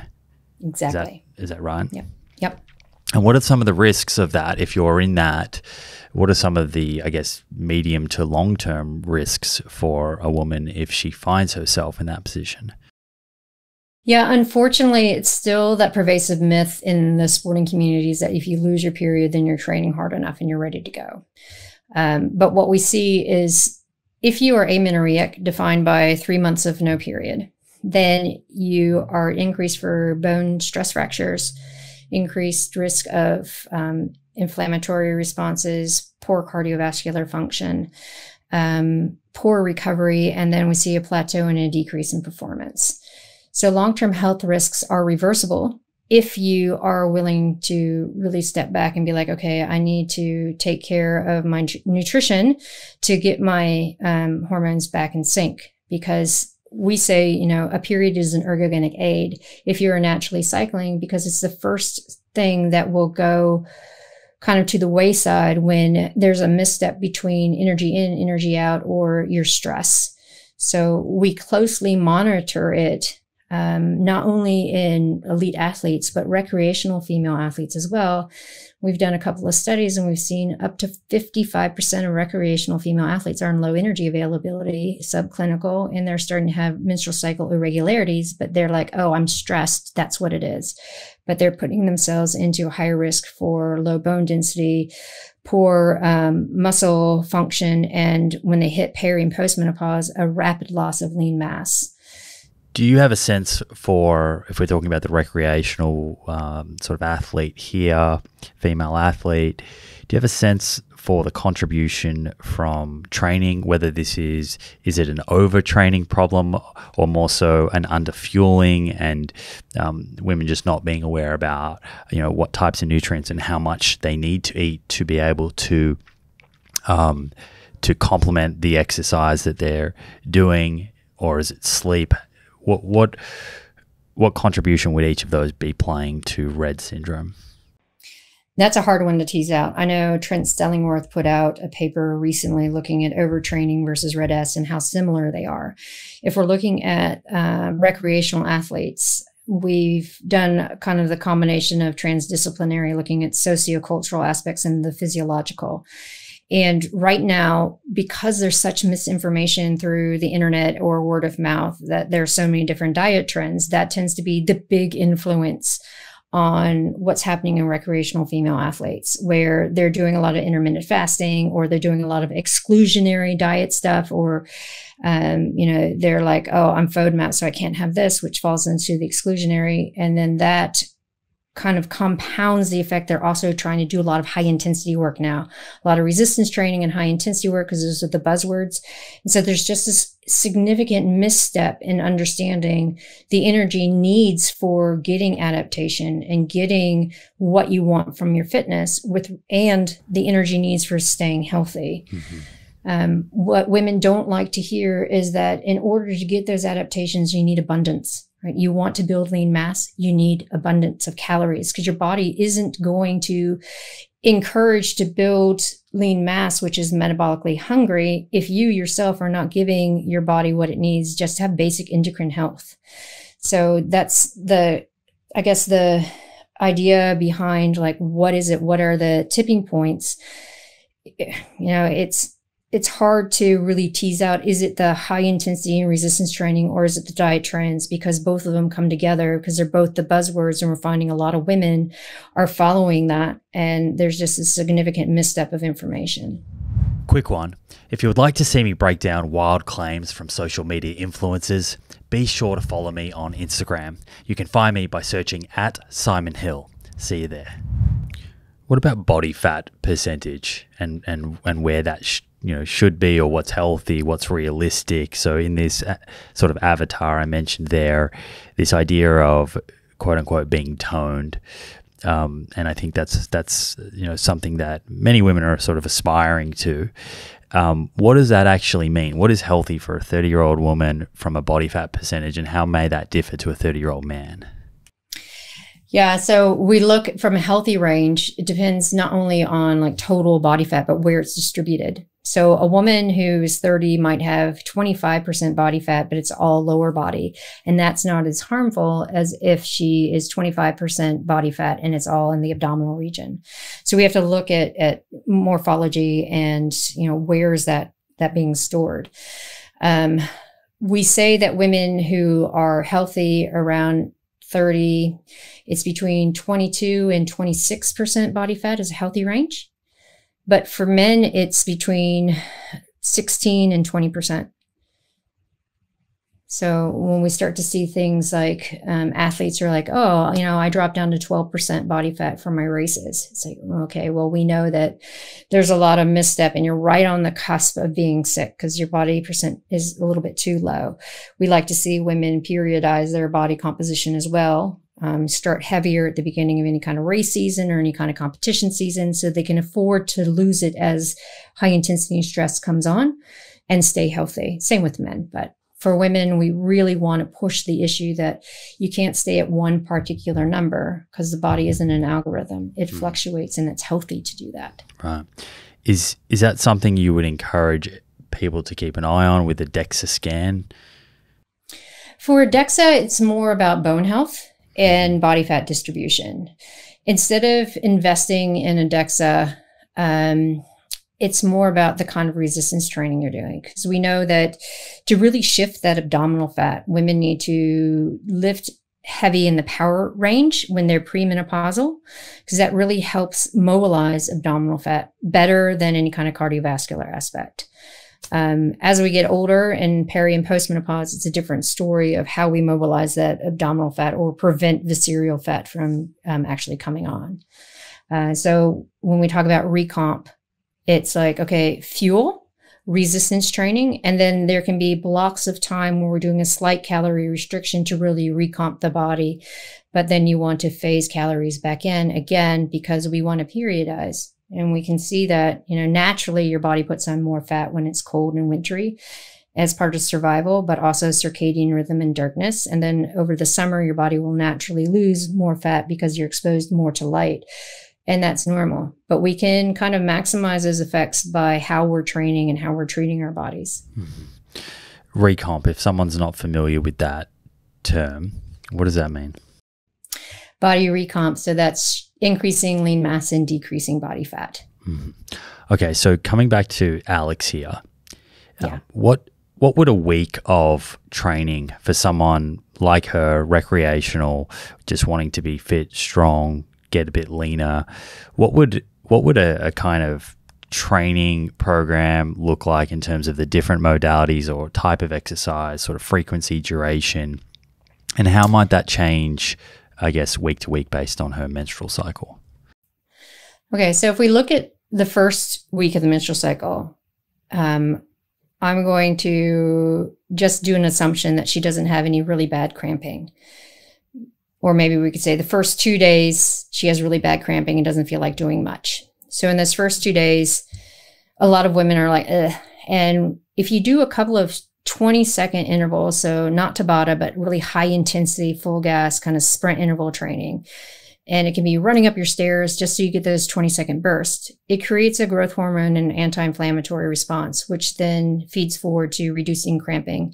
And if you do that for your cycles, your body starts to learn that we don't have to have as much intensity of the cramping and inflammation. So it's a good modality to kind of get through the cramping and still kind of feel like you're working on your fitness. On day 3, still bleeding, but she feels fantastic. So day 3 all the way up to ovulation, this is where we can hit it hard. So we're looking from a resistance standpoint. We look at 2 to 3 times a week of compound movements. So one of those can be more Olympic lifting and power-based movements. 2 of those can be, total body, where we're looking at sets of, reps of 6 to 8. Mm-hmm. So we're looking again in that power phase because we're trying to get that strength and speed because this is where the body really can take that on. From a cardiovascular standpoint, this is where you can also do high intensity interval training, but real high intensity interval training where your intervals are 80% or more max. You're hitting, 1 to 3 minutes for your interval. You could also do some sprint interval training if you wanted, but it's all about that top end quality, and it's not doing it every day. So we're looking at, 2 to 3 lifting sessions that are properly designed for power. And you can look at 2, at the most 3 high intensity sessions, and you can back that up after you're lifting if you want, or before you're lifting if you're doing sprint interval. So it's not a lot of time, right? And then after ovulation, we start to look more from an aerobic capacity standpoint. So this is where your lifting becomes more total body, but you're falling into maybe 4 sets of 8, no more than 8. From a cardiovascular standpoint, you can start looking at steady state work. So you're doing 5 or so minutes of steady state work. And then about the 5 days before the period starts, this is where we look at deloading, where you don't want to disrupt your pattern that you have during your week of going to the gym and when you go to the gym. So this is where we look at technique under the bar, working on drills, working on mobility, doing a lot of recovery modalities so that you are working with the fact that your immune system has changed, your neurotransmitters are making you a little bit more tired, your body's in a breakdown state and an inflammatory state. So let's work on that technique. Let's work on the cognition. Let's work on the skills. So then when we hit it hard in the next follicular phase, that feeds forward into better lifting technique, better running technique. Got you. Okay, great. So just to summarize that, you had day 1 to when there may be cramping, that's utilizing that sort of HIIT tool, that 20-second HIIT, proper HIIT protocol. Mm-hmm. Then you had day 3 to ovulation, which is where your training intensity goes up. You're hitting it a bit harder. That resistance training in that sort of 6 to 8 rep range. And I'm assuming that you're choosing a weight such that when you get to 6 to 8 reps, you only have a few in reserve. Is that kind of the goal there? Actually trying to get to fatigue in that. Okay. Because if we look after ovulation, we're hitting the 8. That's where you have a few in reserve. Okay. But we're really trying to get to that failure for a little bit of hypertrophy, but just that neuromuscular connection for stronger strength and power. Okay. So you're working really hard there. Intensity's up. After ovulation is when the intensity comes off. It's more sort of aerobic, and you've got the 4 sets of 8 in terms of resistance training, but you have a few reps in reserve, steady state cardiovascular training, and then 5 days before period starts is when you're deloading and really taking the foot off the accelerator. The intensity comes down. If Alex is thinking, I usually do functional training, and you use the word real HIIT there, and I had a bit of a chuckle on the inside. So, and I'm pretty familiar with this sort of HIIT literature, and I've always chuckled myself at how different the protocols are in the literature versus, say, sometimes how we see it in the community. Is there a problem if Alex said, look, I just go and do a 45-minute sort of functional HIIT training session 4 or 5 times a week. Would there be a sort of problem with doing that versus what you've just put forward? Not really a problem, but you're not maximizing what you can get out of it. If you are looking from the social construct of, I want to go to these classes because I see my friends, I know the instructor, it's a time in my diary where it's just me and I can relax. Remember that you are paying for this class, so you want to make it work for you. So if it's a 45-minute boot camp functional training type thing, you can change your weights to make them lighter or heavier. You can change the intensity of the sprints that they have you do to work according to your cycle, right? Bear in mind also, the reason why I want her to track her cycle first is so that she can see what days she feels really, really powerful and strong and which days maybe not so much. So she can work that in too. Because I've just given like the general schematic of how we work with the immune system and metabolism stuff. But knowing that some women feel super fantastic right around ovulation and other women feel flat for a couple of days and then they feel bulletproof. Same with a few days right before their period starts. Those hormones have already dropped, just haven't started bleeding yet. And so they feel fantastic. Use that to your advantage as well. So it's that individual scope within it that you're putting into that generalization. And so that also comes into the classes that you're already going to, because I don't want to take away someone's soul food of socialization and having fun and that kind of stuff. But within that class, use it to your body's advantage. Just don't go, oh, okay, we're doing lots of box jumps or box step ups with a lightweight. It's like, okay, I know I can hit it hard, so I'm going to use twice the weight that they're recommending, and I'm going to do maybe 3 less reps. So really, you're still working within the class confines, but you're working for your own body. Right. Yeah. I must say, I usually train in a kind of standard gym environment, but over summer I was down visiting my brother and I joined into some of these kind of community-based classes, and I did find the community, the social aspect really enjoyable, so I can see how that is a draw card. It's motivating, yeah. It is, and I can see how it can really help with adherence for a certain sort of type of personality who may not otherwise get into the gym by themselves and maybe finds that mundane or intimidating. Yeah, it's that accountability factor of showing up for your friends and you're all like in it together. Yeah. Okay, so I mentioned that in this sort of theoretical example of Alex that she did want to build strength. But let's say, for example, Alex said to you, I really enjoy yoga and Pilates. Would that be enough resistance to help her build strength and reduce her risk of things like osteoporosis and sarcopenia later in life? I'm going to say no. Despite all the people who rave about yoga and Pilates, they're good for muscle control.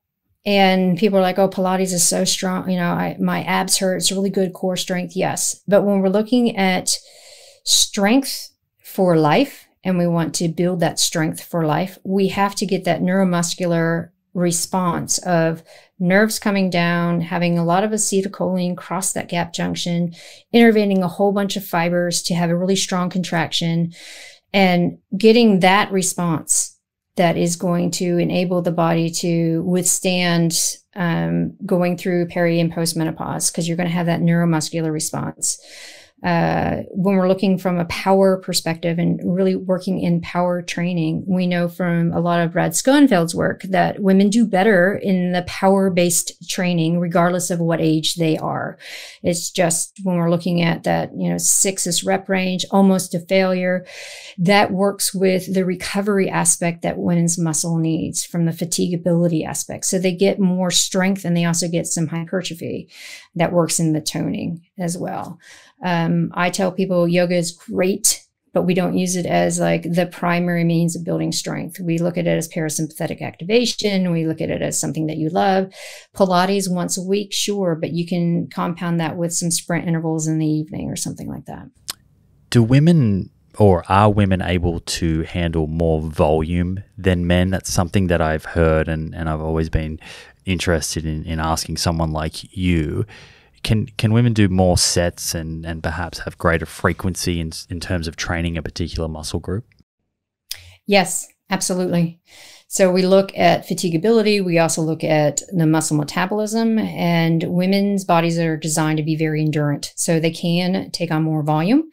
But then when we start looking at the volume, we also have to look at that dose response too, right? That is talking about earlier, like women are tending to have more of a dose to get the similar response that men have. So volume comes into play there. Like if we're looking at building strength and we're going head to head with a male partner, relative, of course, right? So women are going to have to do a little bit more in order to have the same outcomes. Right.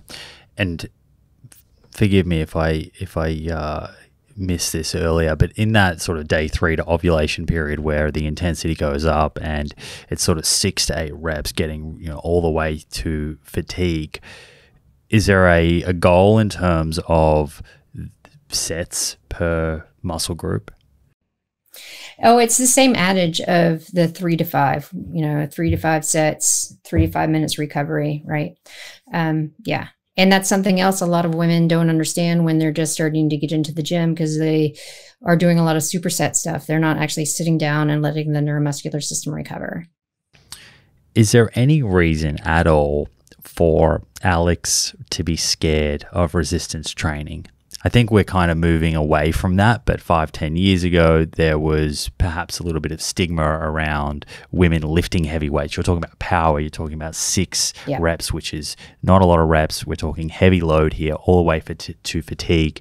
Is there any reason for her to be worried about that?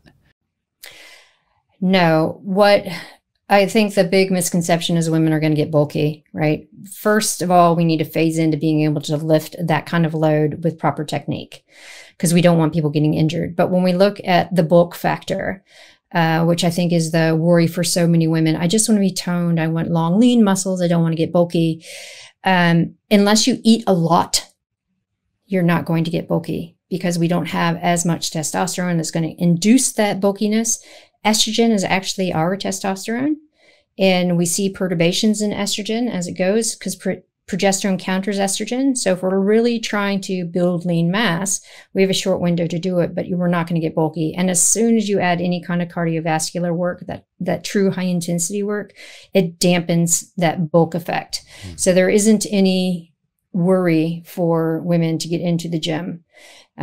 Perception of bulk is also different too. Like someone might say that I'm bulky, and I'm like, oh, really? I'm not bulky at all, but I just have muscles that show, and it looks like I work out in the gym. People are like, oh, wow, you're really bulky. I'm like, no. So it's that perception as well.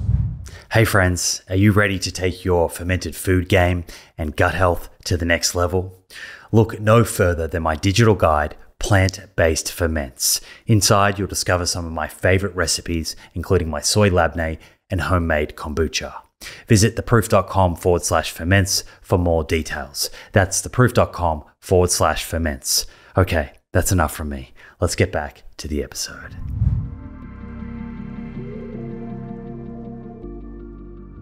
Let's finish with some practical stuff here. So people can think about the application. I think they'll be inspired to walk away from here and try it out if they haven't already. If someone has access to a lake or, let's say, an ocean, and they said to you, look, I just want you to give me some advice, some first-time advice. I'm a bit fearful of cold, to be honest. I really couldn't think of anything worse, but I understand that there could be some health benefits here up for grabs. What time of the day am I doing this? Does that matter? What season? And to begin with, am I kind of just running in and running out, or jumping off a pier and jumping out? Like, how should I approach this as a beginner?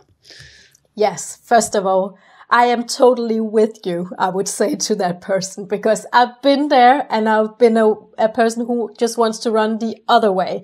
So I have really studied this from an angle where I myself needed to convince myself how to do this in the most practical and in a way where I afterwards could motivate myself to come and do it again. And I think this is very important because motivation comes from both knowledge, because knowing why this is healthy for you, but you also have to reckon that you also have a physical memory. So it's definitely important when you do it and how you do it and the whole associations around it. So with that, I want to say that I have actually made, I forgot to tell you, Simon, but I have made a course about how to get started with all this and why and how, and take people through the whole process of getting started with it. And it's a 3-week course if people are interested in this, so they can get hold my hand or something like that when I teach them in this.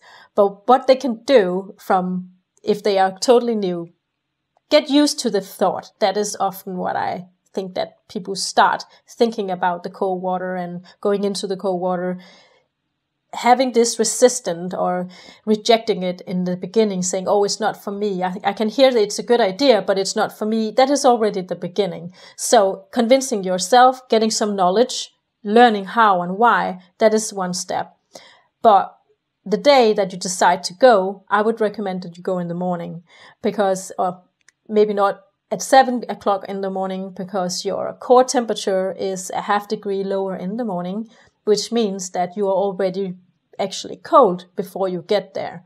So you could exercise before going into the cold water if you want to, but I would say later in the day, afternoon at least, that is a good place, because then your core temperature has come up a bit, your stress hormones, your coffee has working a bit, and then you are more warm and more, you can say, prepped for taking your first plunge. So this is for your first plunge. If you are adapted, it doesn't really matter on maybe going in the water before bedtime is not a good idea, because it's going to activate your sympathetic nervous system and all your stress hormones. But in the morning or later in the afternoon, I would suggest that. Okay. And when that person first enters the water, so this person has never been in water this cold before. Okay. So when they enter the water, can you kind of walk them through what they're going to experience, so they know what's normal, and they know that what they're experiencing is normal and what to do? It's completely normal to be a little bit fearful before you step into the cold water and you haven't done this before, especially if it's an open sea, because the water moves and it's probably dark, and but a cold plunge is more, you can see through the water, so you kind of know what's in there. So your fear is going to be different depending on where you go in.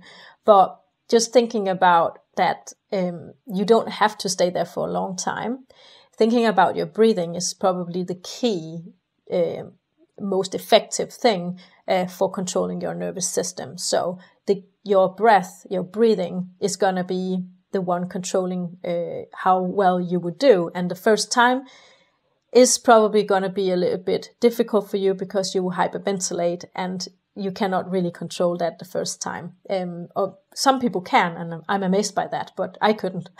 and it's going to vary from people to people, because some have a very sensitive nervous system and others don't. So it varies, and you cannot compare yourself to others. So don't compare yourself to your best friend standing next to you who can go in the water and get control of their breathing in the first round, and that is not something that you can compare to others. So, but what you can do is try to lower your breathing.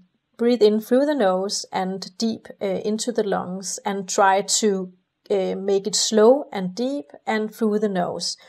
And then you step into the cold water. You exhale completely to make room for air, because you're going to hyperventilate.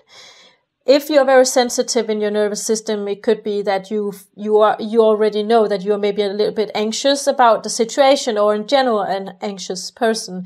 Then go gently. So you could go halfway in, up to the navel or something like that, and then try to lower your nervous system by doing nasal breathing. And if you feel that that is not for you, and you just want to take the whole plunge immediately, just 2 seconds in and then run up, that is also a way to go.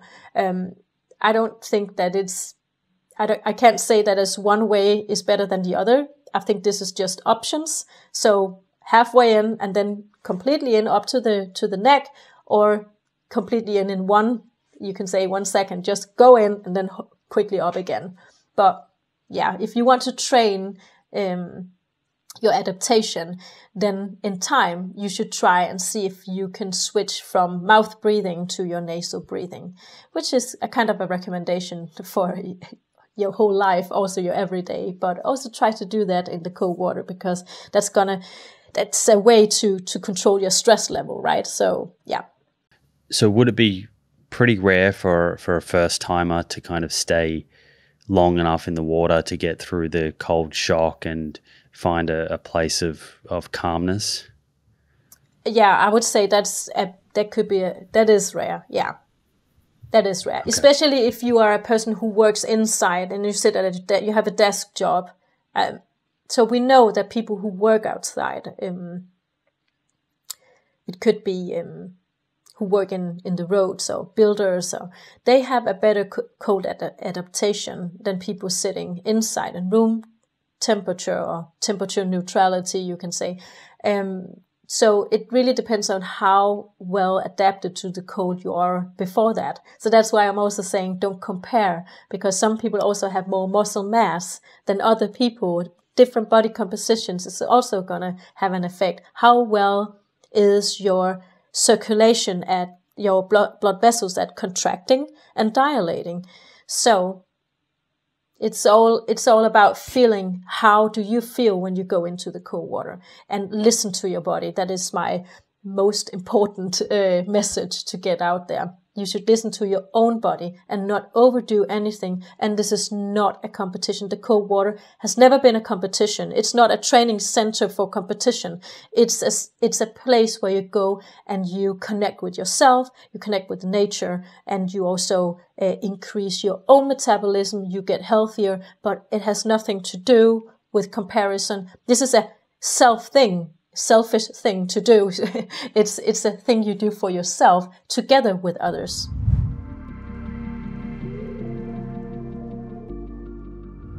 Perhaps to kind of preface all of that and to explore some of your research and learnings with working with people and also sort of fine-tuning your own performance, perhaps we take a step back and look at some of the basic biology.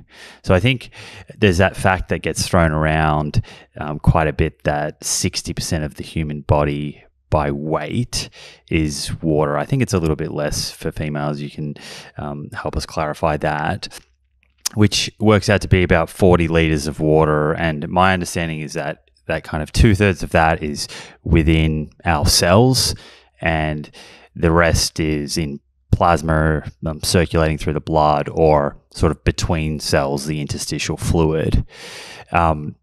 So when we're talking about being hydrated, is this what we're thinking about? These kind of three main components, or are we talking about the water in circulation or in cells? Like, what is the most important sort of aspect of hydration? When we're looking at hydration and the measurements that we have, like osmolality, urine-specific gravity, that's all more of a measure of the plasma volume, how much water you have in the blood. Because when the plasma volume starts to shrink through sweating or through illness, sickness, that kind of stuff, water from the other parts of those compartments start to come into the plasma space, because we need to keep the cells and everything that's in the blood more viscous in order to actually be able to circulate blood. So that's why when we talk about hydration and losing X% of body water or total body mass during exercise can have some kind of performance decrement. And that all has to do with how much water is available for thermoregulation. When we look at it from an illness point of view, if you have been vomiting or you've had diarrhea, then it's not quite the same, I guess, aspect of dehydration, because you're losing water from other spaces, because it's not just pure sweat. But again, if you were to measure it, it would still come from what is going on in the plasma.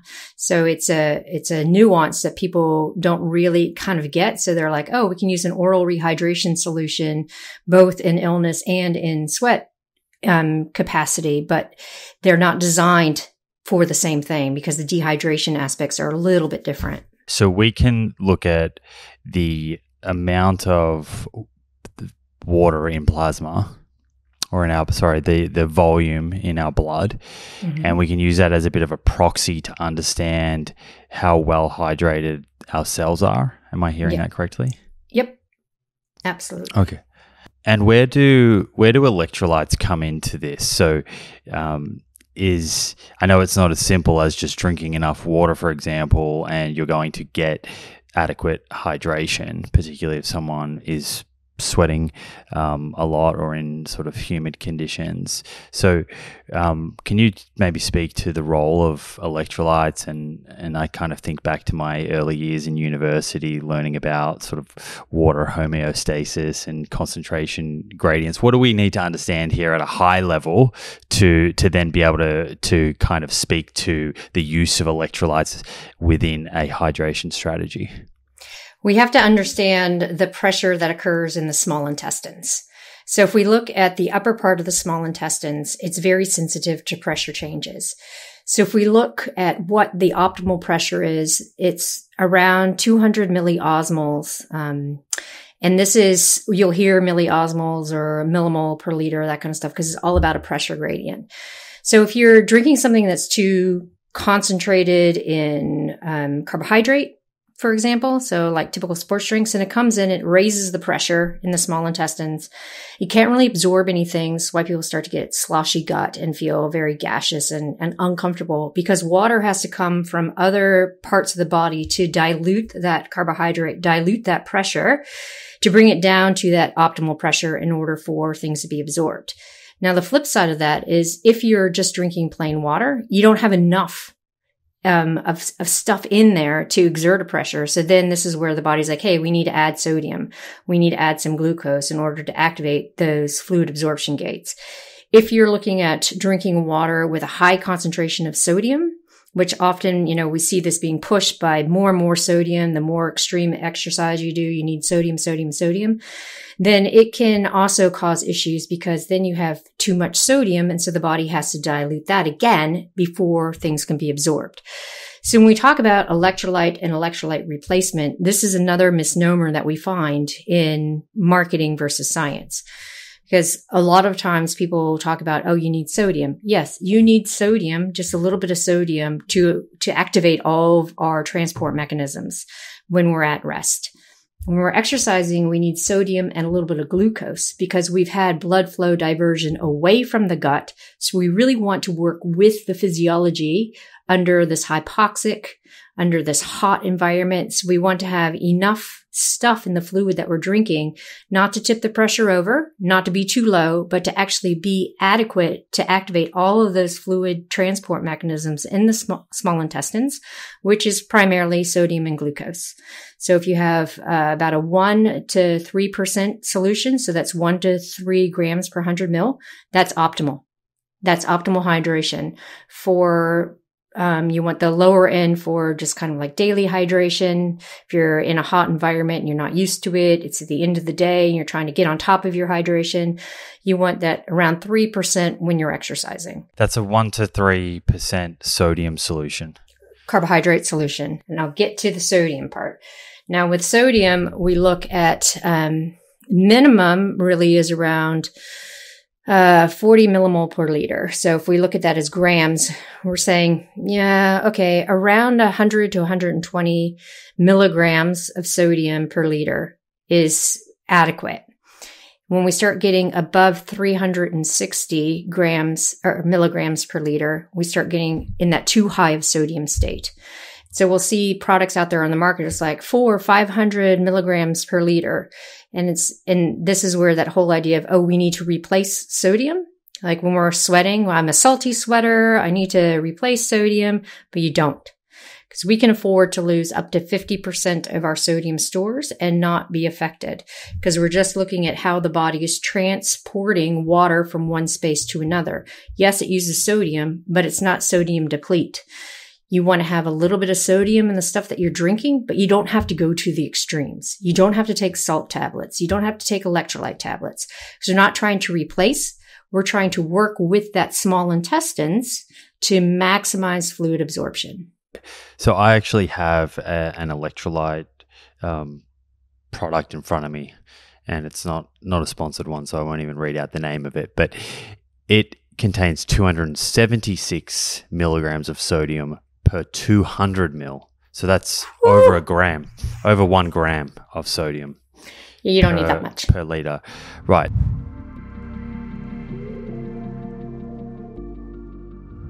At what point do you start getting really interested in food and how it's affecting the environment? So I know that you recently did a TED talk, TEDx talk, yeah, dedicated to how agriculture is affecting the environment, particularly land use. Yeah, which was land and water, and I think that concept is critical for people to understand and make sense of. But is that a more recent thing for you that you've kind of dived into, or back when you were working as an earth scientist, were you researching that?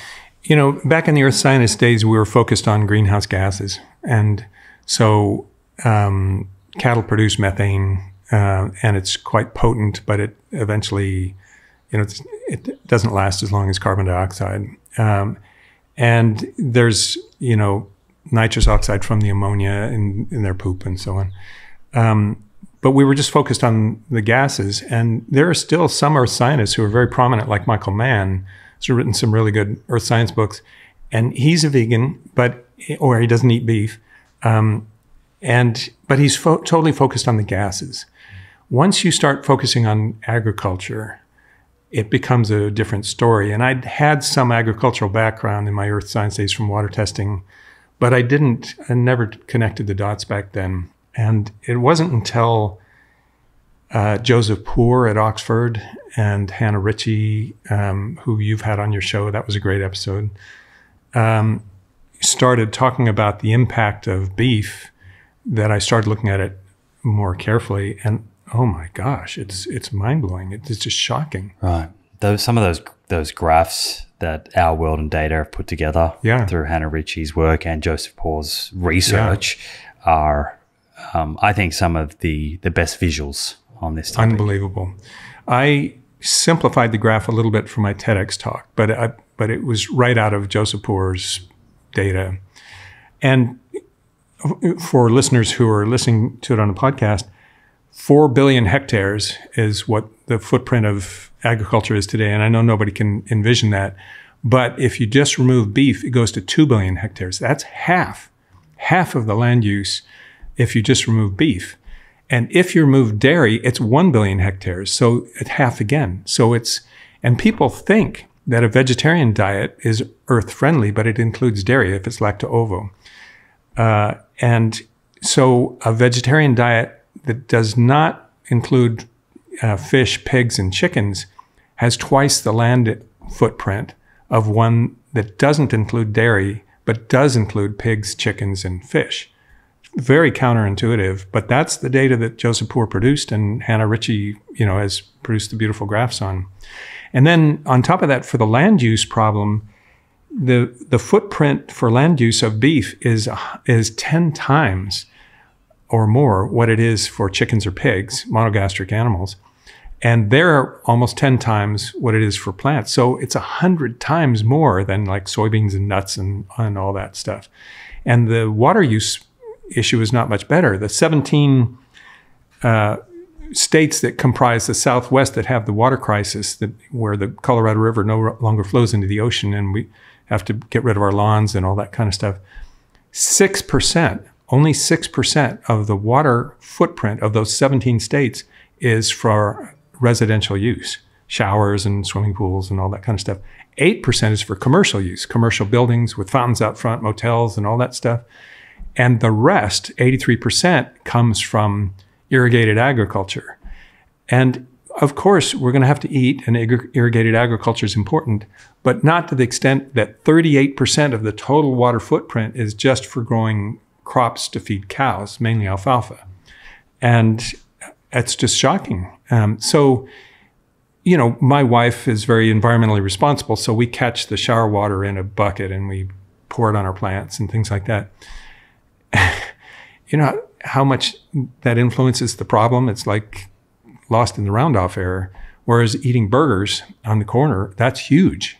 So very counterintuitive, but the data is standing up. So when Joseph Poore first published that data, my jaw went to the floor. I almost dislocated my jaw, but it seems to be holding up. How much of this do you think is personal responsibility versus, like, if we're thinking about mainstream adoption of a shift in diet towards a diet that is using or allows us to free up a lot of land, and maybe we can speak to why that's important, but free up a lot of land, use a lot less water. How much of that do you think is going to come down to individuals taking action themselves versus governments changing the food system? It's a very good question. To accurately describe the problem, 95% of deforestation today is in our rainforests all over the world. And the big one that we're all worried about is the Amazon. The deforestation just over the last 20 years, is equivalent to the land area of the UK, Ireland, the Netherlands, Poland, Germany, and one other of those European countries combined over 20 years. You see that on a map and you just, And 80% of the deforestation in the Amazon is coming from the raising cattle, leather for our car seats, and also to eat burgers. And the other 20% is mainly coming from soy to feed pigs in Asia, because pork is quite popular in Asia. Sorry about bumping the microphone. That's all, just like super shocking. And I don't think people understand, not even nutritionists understand, how damaging beef is to your health. For example, I did this episode on hyperpalatability with Tara Fazzino. She's a psychologist at the University of Kansas who runs the addiction center there. And there's this controversy around whether food can be addictive. Can something you have to eat 3 times a day, can you really classify that as addictive? But her observation is, well, the behavior that people are exhibiting when they eat certain foods is addictive behavior. So she started looking at, she and Kevin Hall decided, you know what, the food companies are way ahead of us. They've figured this out. We're just trying to catch up with all the things that they're doing. The artificial flavors, multi-billion-dollar companies, just to come up with the chemical flavoring for Doritos. So 3 different cheese tones release on your tongue at different times, and so on. And so she had this chart on the rise of hyperpalatability of foods. It's so shocking. Just look at the rise of obesity from 1980 to today, and you can see why that is. And we associate that with ultra-processed foods. So Doritos, Twinkies, and all that. But in her research, she turned up the fact that it doesn't have to be, as Michael Moss suggested in his famous book, Fat, Sugar, Salt. It only has to be fat and salt, and it can be very hyperpalatable. All you have to have is whatever it is, 30% of calories coming from fat and a certain weight as a percentage of the food coming from sodium. And it can have no carbs and be hyperpalatable. And it's like, ding, ding, ding, ding, what's going on here? So I started looking, at beef, for example. And I asked Tara and I asked Michael Moss, I called him up and asked, this trend towards marbling of beef, is that making it hyperpalatable? Is it getting above 30% fat and then you salt it and it becomes hyperpalatable? And they didn't know. And Tara said, well, the research hasn't gotten there. So I started looking at what the cattlemen are saying about marbling beef. They get a higher price for choice cuts and whatever the highest cuts of beef are, choice and prime. And in order to get there, they have to get induced, like the Angus breed of beef, to get marbled fat in their muscles. And the way they do that, they've been doing it by feeding them grain, which isn't their native diet. But the way they're doing it now is by artificial intelligence-driven breeding.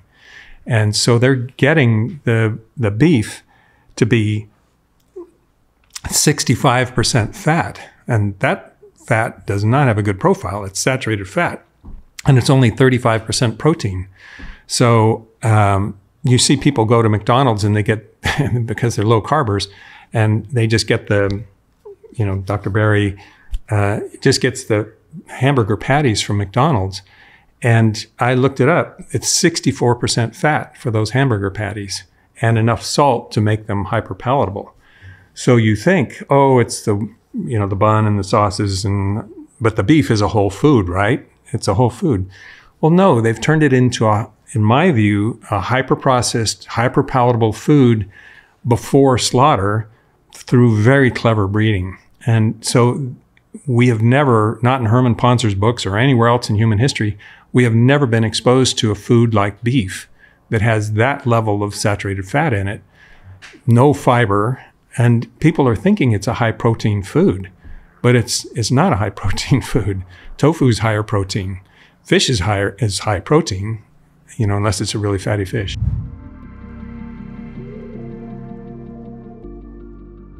We've gone through number one, the storage of carbon being additional, verifiable, and attributable.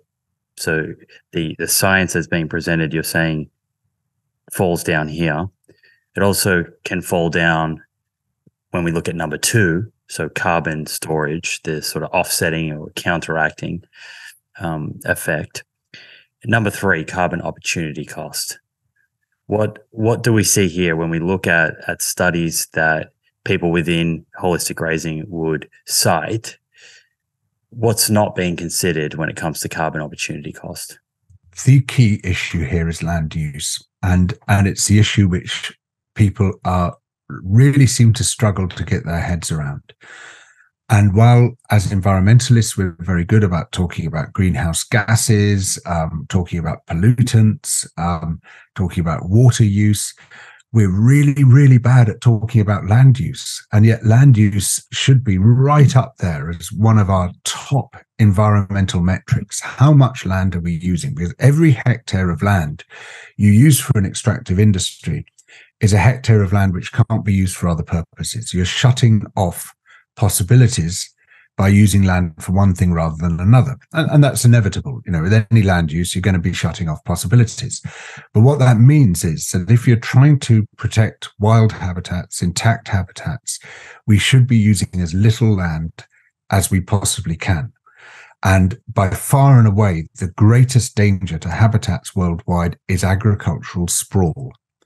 Now, the only time we really consider land use is when we're talking about urban sprawl. And urban sprawl is a real problem. You only need to go to Adelaide to see that. These very spread out cities swallow up a lot of land. They're also much harder to service with public transport, with water mains and the rest of it. And so you've got much bigger infrastructure costs as well if you've got a sprawling city. I think urban sprawl is bad for cities as well as being bad for the countryside. But the entire urban area of the planet, all the homes, all the businesses, all the infrastructure occupies 1% of the terrestrial surface of the planet. It should be less. We should be able to do it in 3/4 of 1%, but it's 1%, right? Agriculture occupies 38% of the surface of the planet, and much of the rest of that planet is desert, it's ice cap, it's rocky mountain tops, which you couldn't use for agriculture anyway. Only 15% of the planet is protected area of the terrestrial surface, far too little. Agriculture, 38%. And so let's break that down. Arable crops, so crops planted in the ground, is 12% of the surface of the planet. And of that, only 6 or 7%, slightly more than half, is used to produce crops directly for human consumption. So 5 or 6% of the surface of the planet is growing crops to feed to animals, which humans then eat. And so it's a very, very small amount growing crops for us. So hang on, what about that remaining 26% of the planet? What's that? All that is grazing land. All that is producing cattle and sheep through grazing on grasslands, on savannas, on pasture, on the rest. And that grazing land produces a very tiny fraction of our food. It's hard to tell exactly how much because so many animals are taken off the grazing land and finished in feedlots towards the end of their lives to fatten them up quickly because they grow slowly on grazing land. But the animals, this doesn't capture the whole of it, but the animals who are grown entirely on grazing land produce just 1% of the world's protein across 26% of the land area. And we're looking at the vast majority of the agricultural land area is used for that grazing. This is a fantastically wasteful land use. This is an extremely profligate way of using the world's most precious resource, which is land. And every hectare that occupies is a hectare which could otherwise have been occupied by a wild ecosystem, by a rainforest, by a savanna, by a natural grassland. And the great majority of the world's species depend on wild ecosystems for their survival. In fact, Earth systems themselves depend on wild ecosystems for their survival. So the worst thing you can possibly do is to take away wild ecosystems on an industrial scale. Now, there was a very interesting paper published a couple of years ago, which said, what would happen if we did what all the Alan Savories of this world and the celebrity chefs and the food writers and all those other influences told us to do, which is to stop eating feedlot beef and switch to pasture-fed, grass-fed beef instead? And this has become this great foodie thing. You should all be eating grass-fed beef. And now we can all agree we hate feedlot beef, right? It's horrible, it's disgusting, it's appalling. But the only thing worse than feedlot beef is grass-fed beef. And the reason for that is the vast amount of agricultural sprawl it causes. And what this paper found was that if you switched away from feedlot beef to pasture-fed beef, in the United States, the area devoted to keeping cattle would need to rise by 270%. You would need to cut down all the forests. You'd need to drain all the wetlands. You'd need to water all the deserts. You'd need to degazette all the national parks. You need to demolish all the cities, and you would still be importing a lot of your beef from Brazil. There just is not enough planet for us to be eating grass-fed beef or sheep. There's just not enough room for that. It's a luxury product, but because lots of people are eating it, that luxury product has caused environmental destruction across massive tracts of the planet. And now, if we had lots of planets and no space for wild ecosystems on any of them, yeah, sure, we could all eat grass-fed beef and lamb, but we don't. We have this one planet and we have to look after it. And the best way of looking after it is to minimize our land footprint. And what grass-fed beef and lamb production does is to maximize our land footprint.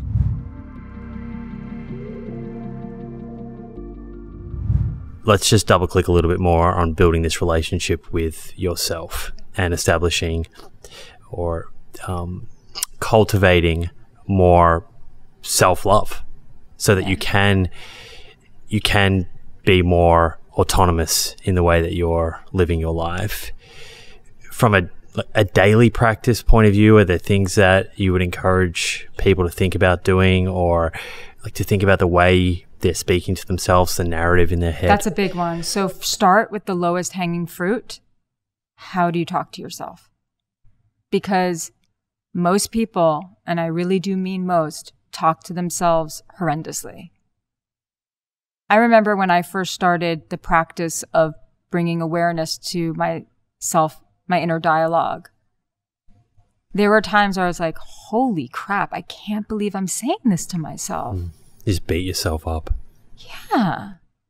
And sometimes it's so sly. It's like,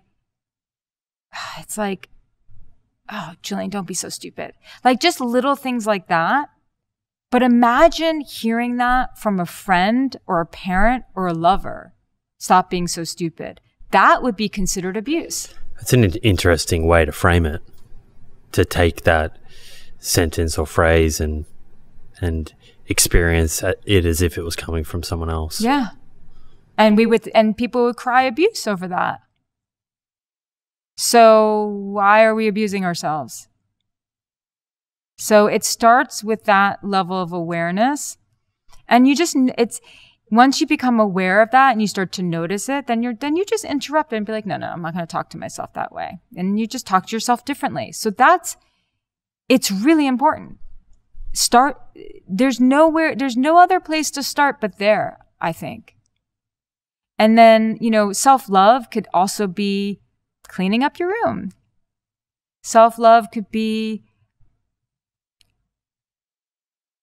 taking one task that you've been procrastinating on forever and just freaking doing it. Self-love is putting yourself out there and building some community. How important is that piece to the relationship that you have with yourself, the people that you're surrounding yourself with, and how they speak to themselves and treat one another? I think it's huge. I believe that we are who we spend the most amount of time with. And that's why I tell people who are dating, why would you ever, before you really decide if someone is someone that you're going to really pursue like a real relationship with, you better meet their friends.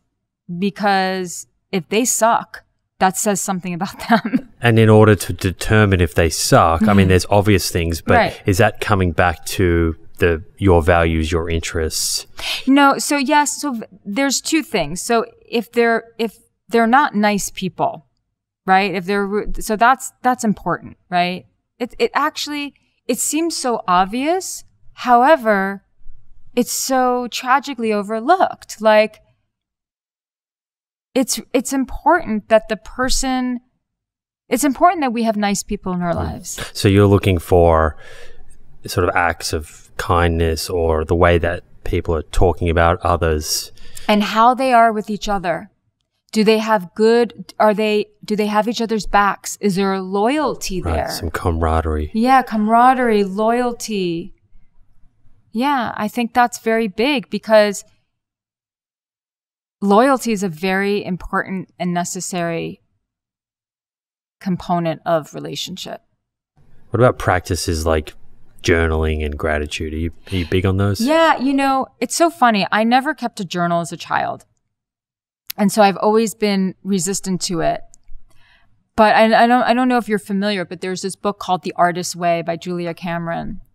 And it's changed millions of people's lives, and I know why. It actually is, there's something profound. I don't think, and some people won't find it, but there's something profound about within the first 15 minutes of waking, just writing everything down for 3 pages. Not coherent sentences, just getting everything out. Everyone has a creative inside of them, and most people are walking around with untapped creativity inside of them, and that's making them really sad. How important is being in a romantic partnership? And how much does it impact our overall well-being, do you think? I read a recent statistic that I thought was interesting. I think it's 6 out of 10 young men in the United States are selectively single. Yeah. And less than half of them are looking for a relationship. And I saw a psychologist comment on it, and he was suggesting they're having their needs met elsewhere from social media and porn, for example. Right. So how important is it that our needs are met from someone else versus social media, porn, etc., things that we can do by ourselves? So this is a question that I debate in my head and with my mentor all the time. I definitely believe wholeheartedly that our greatest spiritual growth happens inside of a romantic relationship. And to learn how to transcend our egos and to really love someone is profound. And the person who's always avoiding that will be stunted in some way emotionally. But I also know that there's plenty of people, and like women, for example, after they reach a certain age, maybe it's like around 60, and they really are living their best lives. And they said, I did the marriage, I did this, and this is really okay for me. So I think that a healthy relationship, one filled with love and respect and loyalty, is very good for our health, physical health. But a bad relationship will destroy it. Yeah, when I think about the fact that so many young men are not even pursuing relationships and where they're getting their needs met, whether it's social media or porn, which is a big discussion in and of itself, it reminds me of nutrition in some ways, and this kind of the seductive nature of ultra processed foods. And we get a whole lot of instant gratification. They feel amazing, but in 4 or 5 decades from now, we're going to be riddled with chronic disease and feel pretty lousy. And I think about those young men, and in 30, 50 years from now, are we going to see a lot more loneliness? I think that loneliness, I think I read a study recently that loneliness is really the thing that most men are facing today. A lot of isolation. I'd have to find the source, but there was an article recently, and I wish I could recall, about how men, they don't have like community, they don't have friendships. I think isolation is one of the worst things for a person's soul, honestly. And I find that statistic sad, very sad. I think that there's just so much benefit to doing life with someone. Yeah, there's a lot of happiness that's potentially being left on the table. Yeah. That's part of the human experience, or can be. But it's also good to know how to be alone. Solitude. Is that an important part of building that relationship with yourself? I think so. I think that if you're someone who's always like swung from like vine to vine, like a monkey from relationship serial to monogamy. Yeah, serial monogamy, relationship to relationship. It really would benefit a person to know how to be alone. Look, if you're afraid to be alone, your chances of choosing the wrong partner, the wrong person to partner, just triples. That's good insight. Yeah. So I think that it's always a really good thing to enjoy your own company.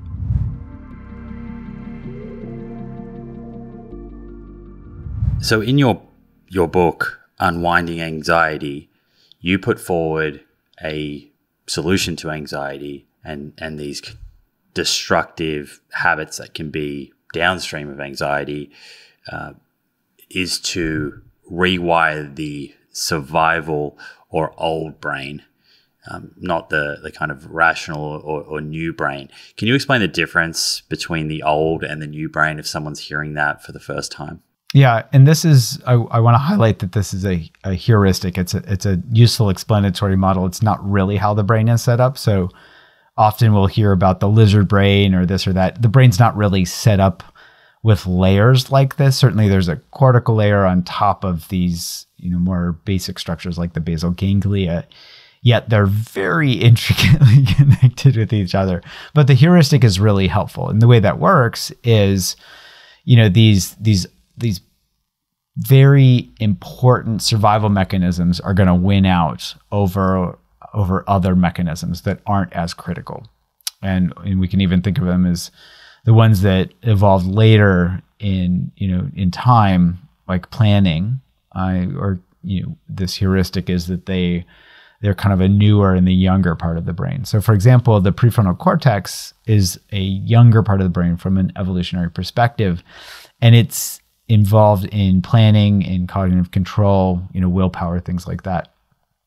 And so ironically, it's the first part of the brain that goes offline when we get stressed or anxious. There's this term, I've probably heard it, hangry. When we're hungry, we get angry, we have trouble with self-control. Or in addiction treatment, we learn this acronym HALT. When we're hungry, angry, lonely, or tired, that's when we're vulnerable to relapse, because that's when our thinking, our willpower, our cognitive control parts of the brains are least functional.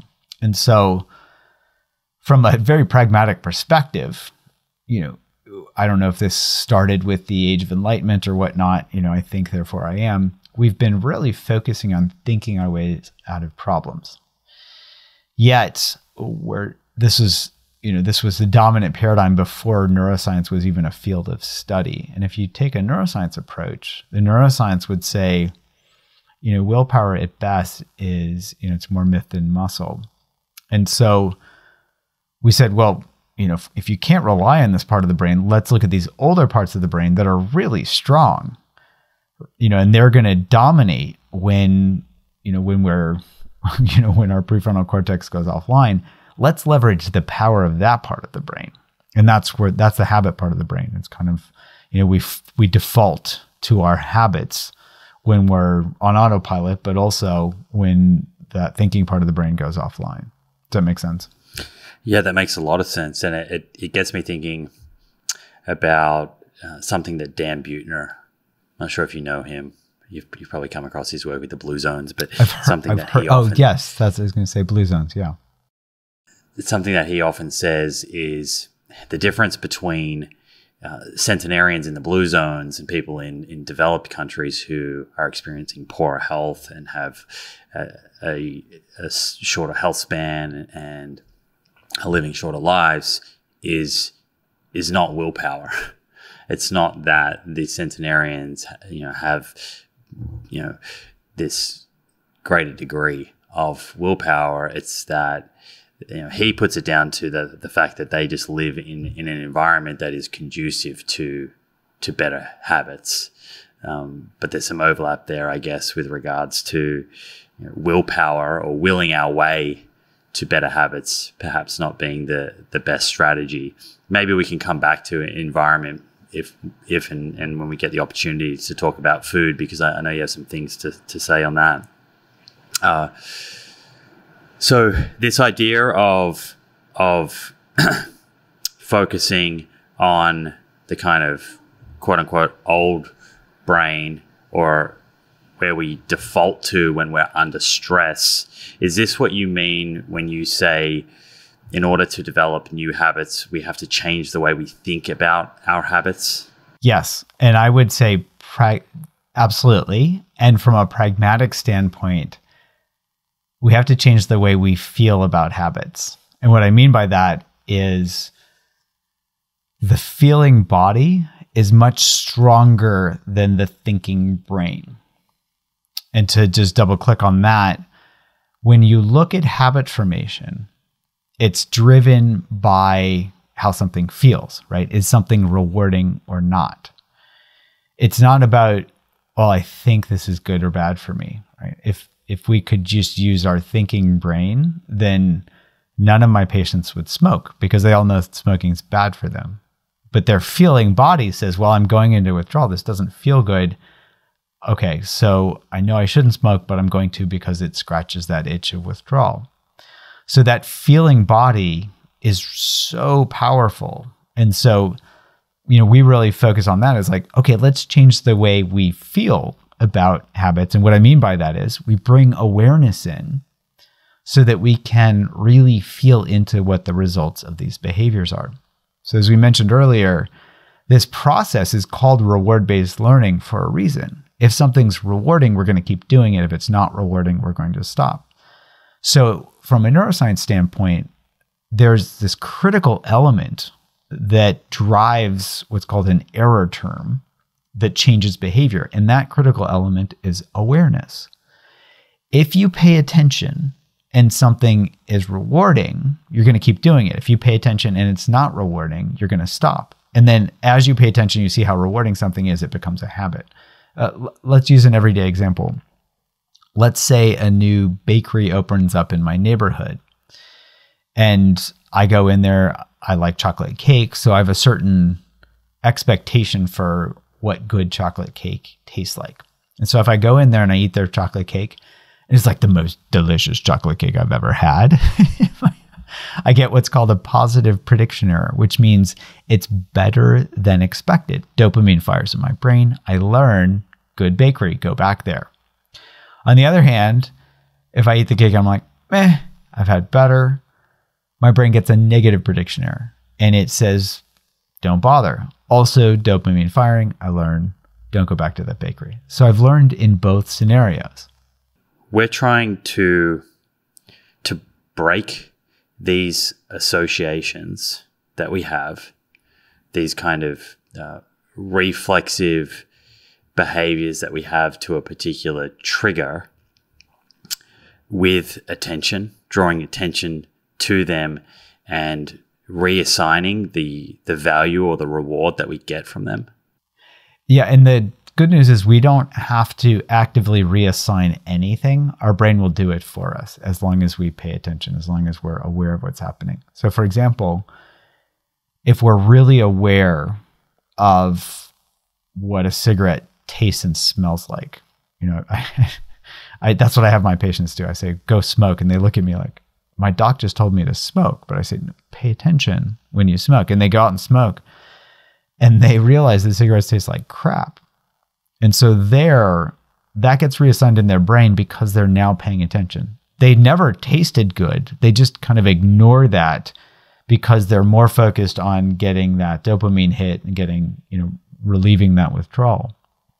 But they can't, once they pay attention, they can't ignore that.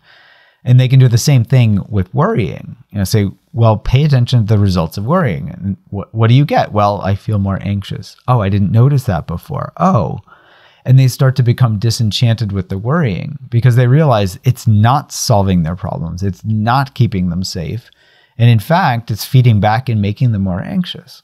So is there a tipping point that needs to be reached in order to break that habit? I'm just thinking here about the example of, let's say, the person who's smoking, that they would have to be so disgusted by the smell and the taste that it was outweighing that immediate relief that they are getting, that they can feel.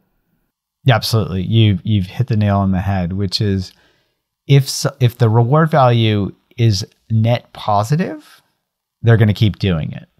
If it's net negative, they start to become disenchanted. If it's really negative, that disenchantment builds even faster.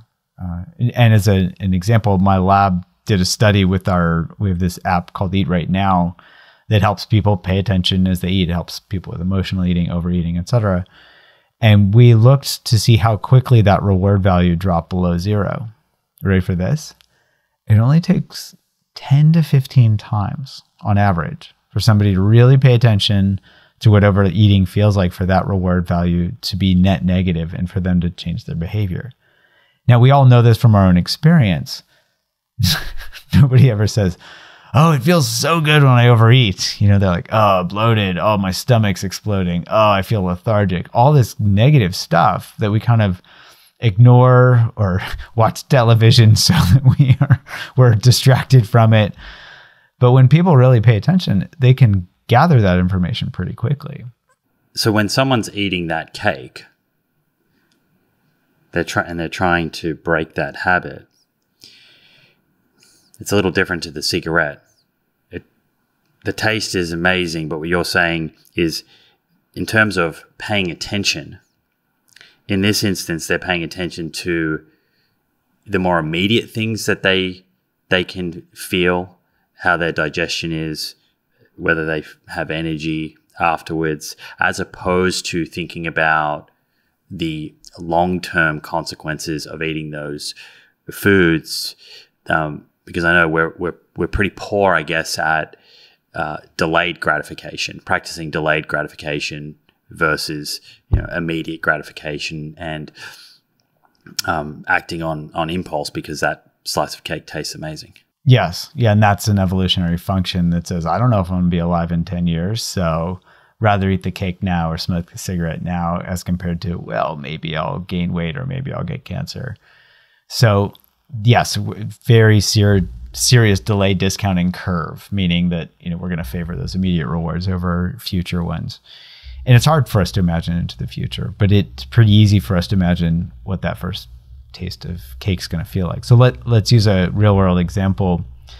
We run a live group every week for people using our digital therapeutics, and somebody came to the group and said, I was going to a party with my husband and my friend makes this, world-renowned cake. She's like, everybody talks about this cake, because it's so good. She's like, I was going to this party fully expecting to eat 3 pieces of this cake because that's what I've always done. So she was using our Eat Right Now program and learning to pay attention as she ate. And so she ate, literally, she was so incredulous. She's like, I ate half a piece of this cake and it was still delicious, but then I didn't want any more. And I turned to my husband and said, does the cake not taste as good? And he's like, no, it tastes just as good as it always does. But she's realizing she didn't need to eat more to really enjoy it. And in fact, when she ate more, she enjoyed it less because her body was saying, dude, that's too much. I think of it as this pleasure plateau, and so it's like, how much is enough? You eat, it tastes good, and then it stops, or our body's like, okay, whoa, put on the brakes. And then we hit this plateau where it's no longer rewarding. And then if we don't pay attention, we're going to go over this cliff of overindulgence, and we're off the cliff and then we crash and think, boy, that was 3 pieces. I feel terrible now. For someone to kind of navigate this in their own life, and you mentioned habit loops before, but what we're talking about here is identifying what's triggering you to take certain action, whatever the behavior is that perhaps you're trying to get rid of or reduce, and then using attention to really hone in on how you actually feel after that behavior. So getting very, very, I guess, purposeful, honest with what that experience is, and in doing so, reassigning the value that is attached to that action. Yeah, and I would say, so when it's habitual, we're not paying attention to how rewarding it is. We're just acting it out on autopilot. So I would say the reassignment, I would say we can think of it as re-assigning, meaning we're seeing clearly how rewarding it actually is right now. Mm-hmm. Gotcha. And so I just want to be clear about that, because often people try to think themselves into changing behavior, like this should be bad for me, or I shouldn't like cake, or I shouldn't eat cake. Well, cake tastes good. Ice cream tastes good. Chocolate tastes good. That's always for people that like chocolate, ice cream, cake, it's always going to taste good. And if they pay attention, they're going to realize how delicious it actually is. So the reassignment comes when we see what the results are. For example, when we eat too much, or when we smoke a cigarette and realize that, oh, I never really paid attention. I started smoking when I was a teenager, and I never really paid attention to how bad it actually tastes and smells. Well, now they can't not see that, because that's right in their face when they're paying attention. That's the critical aspect. I think of it as developing disenchantment with the behavior, and that disenchantment comes exclusively from awareness. If they're not paying attention, they're just going to keep doing it. There you have it, friends. I hope you enjoyed this episode. If you did and want to stay up to date with future episodes, be sure to hit that subscribe button on YouTube and follow on Apple or Spotify. Finally, thank you for showing up and the effort that you're making to take control of your health. I look forward to hanging out with you again in the next episode.